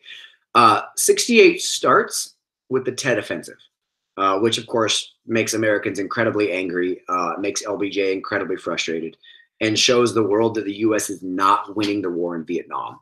It is the Tet Offensive that causes LBJ to not seek re-election as president, and it only gets worse from there. A key leader of South Vietnam is assassinated a day later after the Tet Offensive. In March, we see the My Lai massacre, which, as you guys read about, just damages exponentially U.S. credibility in Vietnam, as the soldiers are then accused of doing things like killing and women and children. By the end of March of 1968, LBJ withdraws from the presidential election, saying, I'm not going to run for re-election, and makes that official in March. We're only 3 months into the year, and all this has already happened. 4 days later, MLK is assassinated. Once MLK is assassinated, we see a huge amount of racial protests in places like Memphis, where he's assassinated, LA, Detroit, Chicago as well. MLK is assassinated. The very famous Columbia University protests that are part of that SDS movement against the war take place that same month. Running for president as a Democrat is Robert Kennedy, who is incredibly liberal. He's anti-war and pro-civil rights. And he's the Democratic frontrunner to replace LBJ in 1968. He's running for president. He gets assassinated in June, just here in Los Angeles. So everything is falling apart, and we're only 6 months into the year.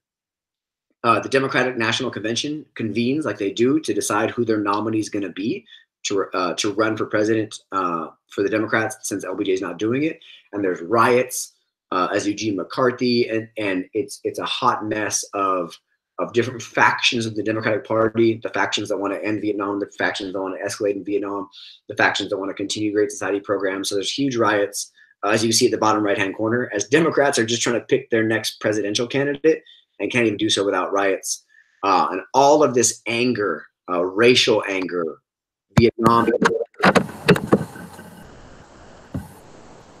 social anger, economic anger,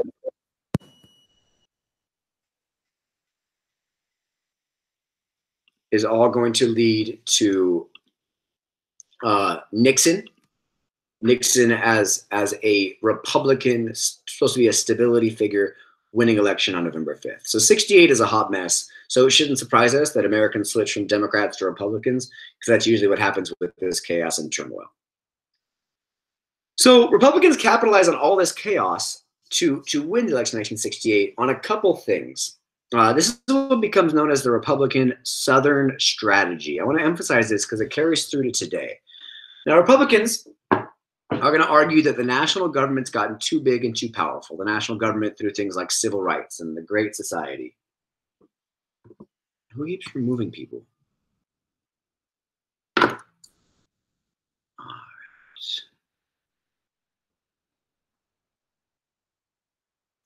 All right. Honestly, guys, like, who's removing people? People are trying to learn here. Can we just mind our own business and learn? Andy, why are you fed up? It's not even your class.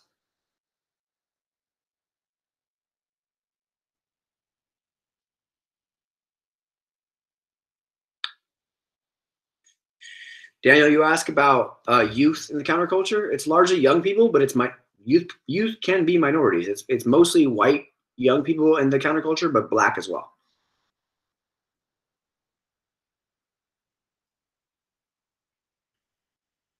All right, good questions. So let me wrap up with Nixon and Vietnam.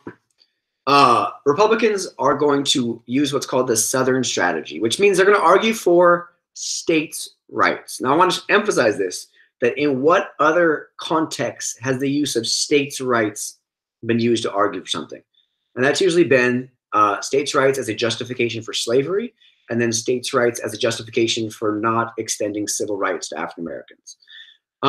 What this Southern strategy does in the states' rights argument is it's going to split working class white people away from working class black people. Now, up to this point, working class white people have almost always voted Democrat. Back to the days of Jackson and Martin Van Buren and the Northern industrial working class voters, working class white voters voted for Democrats through the New Deal, through the Progressive era, through World War II.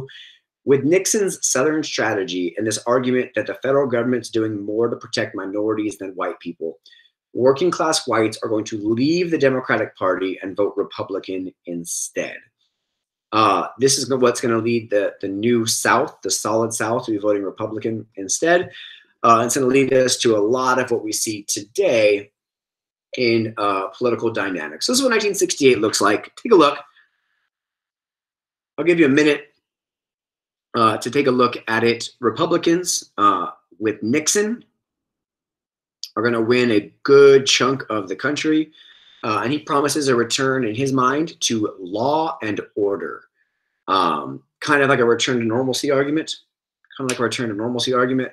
and this Southern strategy of getting Southerners to not vote Democrat because Democrats are the party of civil rights and progress. Democrats nominate Hubert Humphrey in 1968 after their national convention leads to riots. And our friend George Wallace is running for president again as an American independent, arguing again for segregation. And you can see he wins a good chunk of states in 1968. Georgia, Alabama, Mississippi, Louisiana, and Arkansas. So pretty important election. Nixon wins on this idea of law and order and bringing stability back to society. I'm not going to spend any time on his domestic policy today. That's for next week, but I will talk about his policies on Vietnam before we wrap up. So Nixon on Vietnam. Yeah, Guzman, I see you. Cruz, I agree. Wallace sucks. Segregation forever.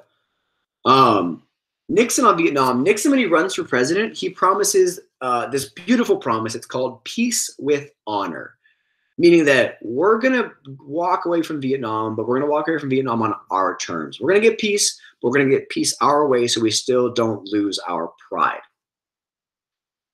Now, his appeal is to what he calls his silent majority. I want to stress this point, silent majority, meaning we're not the ones who are out in the streets protesting for change, but we still maintain the majority of America. So the opposite of silent is loud. The opposite of majority is minority. So in Nixon saying that I stand for the silent majority, he's basically calling all the people that are protesting, that are loud in the streets, the loud minority. It's important that we look at that juxtaposition there. His war asks for Vietnamization, meaning we'll still support South Vietnam, but it better be them that's fighting their war, not us fighting their war for them. But actually, behind the scenes, he's going to expand the conflict. He's going to begin bombing Laos and Cambodia, the two countries that border South Vietnam, in an attempt to disrupt the supply lines to fight the war in Vietnam. Gets involved in Cambodia, gets involved in Laos. And it's Nixon that significantly increases the use of Agent Orange, defoliating the forests of South Vietnam, Laos, and Cambodia. There's a picture of a plane there dropping it all on South Vietnam. So Nixon promises to lessen the U.S. involvement in Vietnam. And then what Nixon does instead is he takes the U.S. Army and invades Cambodia and invades Laos. He actually expands the war in Vietnam after promising to reduce the U.S. impact. Now, the U.S. invades Cambodia. It's supposed to be secret. It becomes well known. And that's only going to increase the protest, increase the anger, increase the frustration of the young people in America who, for much of their adult lives, the U.S. has been fighting in Vietnam. After the U.S. invades Cambodia secretly, and then it comes out, college students are going to hold a series of really, really, really big, strong protests around the country that are going to end poorly. The two best examples I can give you is Jackson State University, which is a black college in Mississippi. There's going to be a huge protest. Police are going to kill 2 students and wound 9 other students who are simply protesting the Vietnam War. Now, unfortunately, it's at a black university, so that doesn't get nearly the attention of what happens in Ohio at Kent State University. Now, at Kent State University, students are going to burn down the ROTC building, which is basically the military recruitment and training building on the college campus. Ohio governor is going to call these students worse than Nazis and tries to kick these kids off of campus for protesting the war. And then during a protest on May 4th of 1970, the Ohio National Guard is called in to put down a student protest. The National Guard opens fire on student demonstrators and kill 4 students. Now, these kids are on their college campuses exercising free speech and now being killed by their government for protesting the war. These killings are going to outrage the public. They're going to cause a huge new wave of student strikes and protests around the country. By the end of May, over 400 colleges have canceled all classes, and the Nixon administration only makes things worse. The Nixon's press secretary, the guy who's supposed to speak for the administration, states that student deaths were evidence that when dissent turns to violence, it invites tragedy. And in the first 1.5 years of Nixon's presidency, it looks like our domestic situation has just gotten worse. So Kent State is a terrible, yeah, it's nuts. Imagine protesting, being mad about something and having the U.S. government kill you for it. So that gives us this incredibly famous picture of the Kent State massacres, which I would know if I were you, because College Board loves these Kent State massacres, of this student who was gunned down by the National Guard simply for protesting the war. Very, very, very famous picture. And it leads to go ahead and just give me a couple of things in the chat box if you could. What is Crosby, Stills, and Nash saying here about Kent State, about Vietnam as a whole, about Nixon's presidency? What is the argument that is embedded here in Ohio? Go ahead and give me a couple of responses if you could to the song.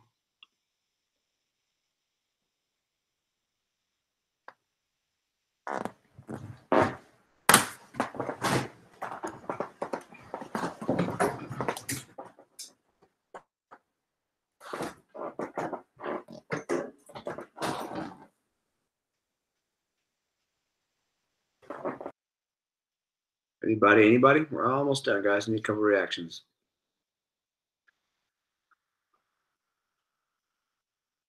Hi, Daniel.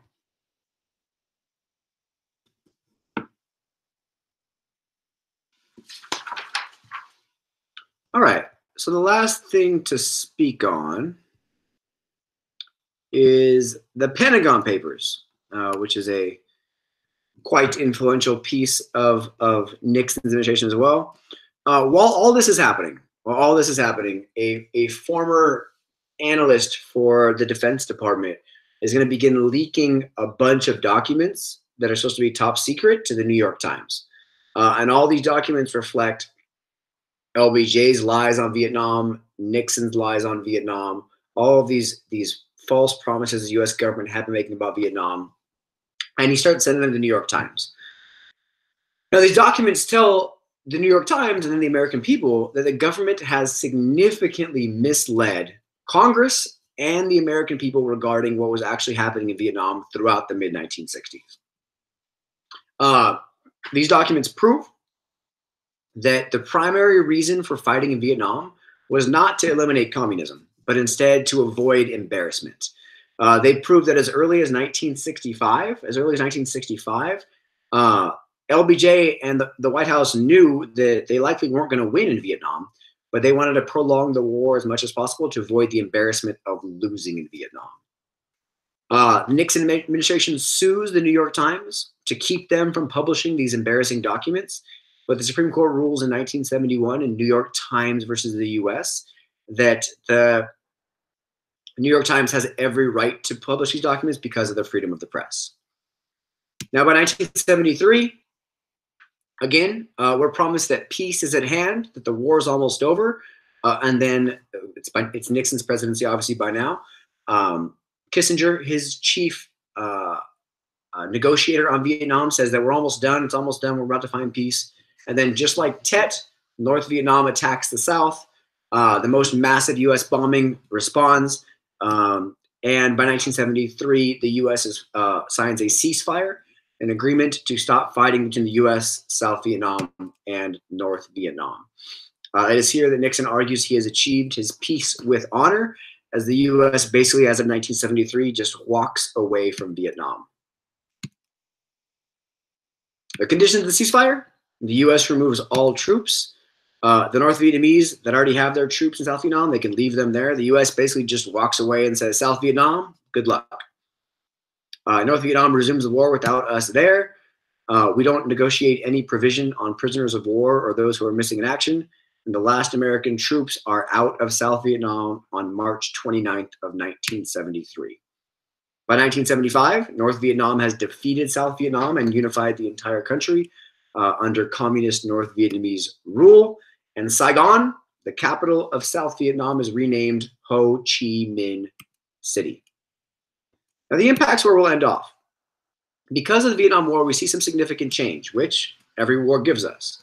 First, the 26th Amendment is ratified, which gives 18-year-olds the right to vote. The argument of all these people protesting the war was, you're sending us to fight in a war that we can't even vote on. The voting age as of the 26th Amendment is dropped to 18. Big deal. Big deal. Nixon abolishes the draft because the draft is so unpopular due to Vietnam. And ever since, the U.S. has not had a draft since. We've had an all-volunteer military. The War Powers Act, super important, is passed in 1973, which basically overrides the Gulf of Tonkin resolution and makes the president much more accountable to Congress in conducting war. So the president has to notify Congress within 48 hours of sending the military anywhere. and must get congressional approval to keep military troops anywhere around the world. But there's a huge amount of disregard for the veterans of Vietnam. Every veteran group in American history has always been applauded and highlighted. The veterans in Vietnam are called baby killers and spit on and protested when they come back from the war, which is going to lead to a significant amount of disillusionment from this generation of veterans from Vietnam. There's a lingering issue of the prisoners of war who were stuck in Vietnam for another 6, 7, 8 years, and those who were missing in action. And the costs are incredibly high. 3 million Vietnamese people are killed in this conflict. 58,000 Americans are killed, and another 300,000 are being wounded. Because of the war, financially, we've underfunded all of those great society programs so that they're not as effective as supposed to be. And the U.S. spends on Vietnam $150 trillion just for the opportunity to lose the war. Some of you asked earlier about the effects on society. The U.S. morale is decimated. The U.S. trust in their government is decimated because of the war itself and the Pentagon Papers. The U.S. confidence in its ability to conduct foreign policy is decimated. The war is a disaster for U.S. society. The thing that I'll leave you on is Ho Chi Minh's quote.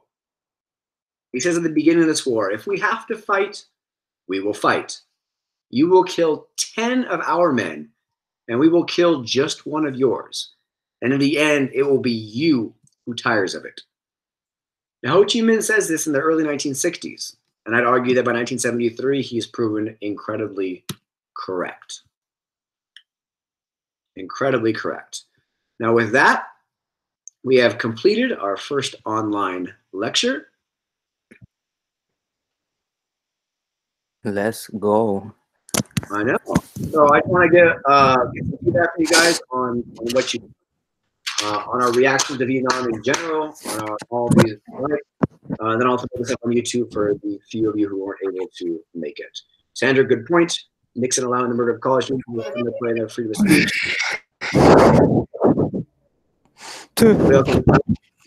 Ryan, I see you.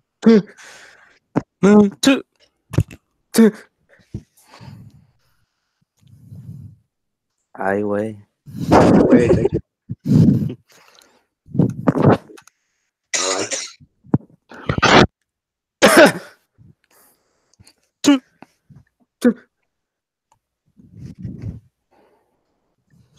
All right, cool. So I will stop this recording now. No.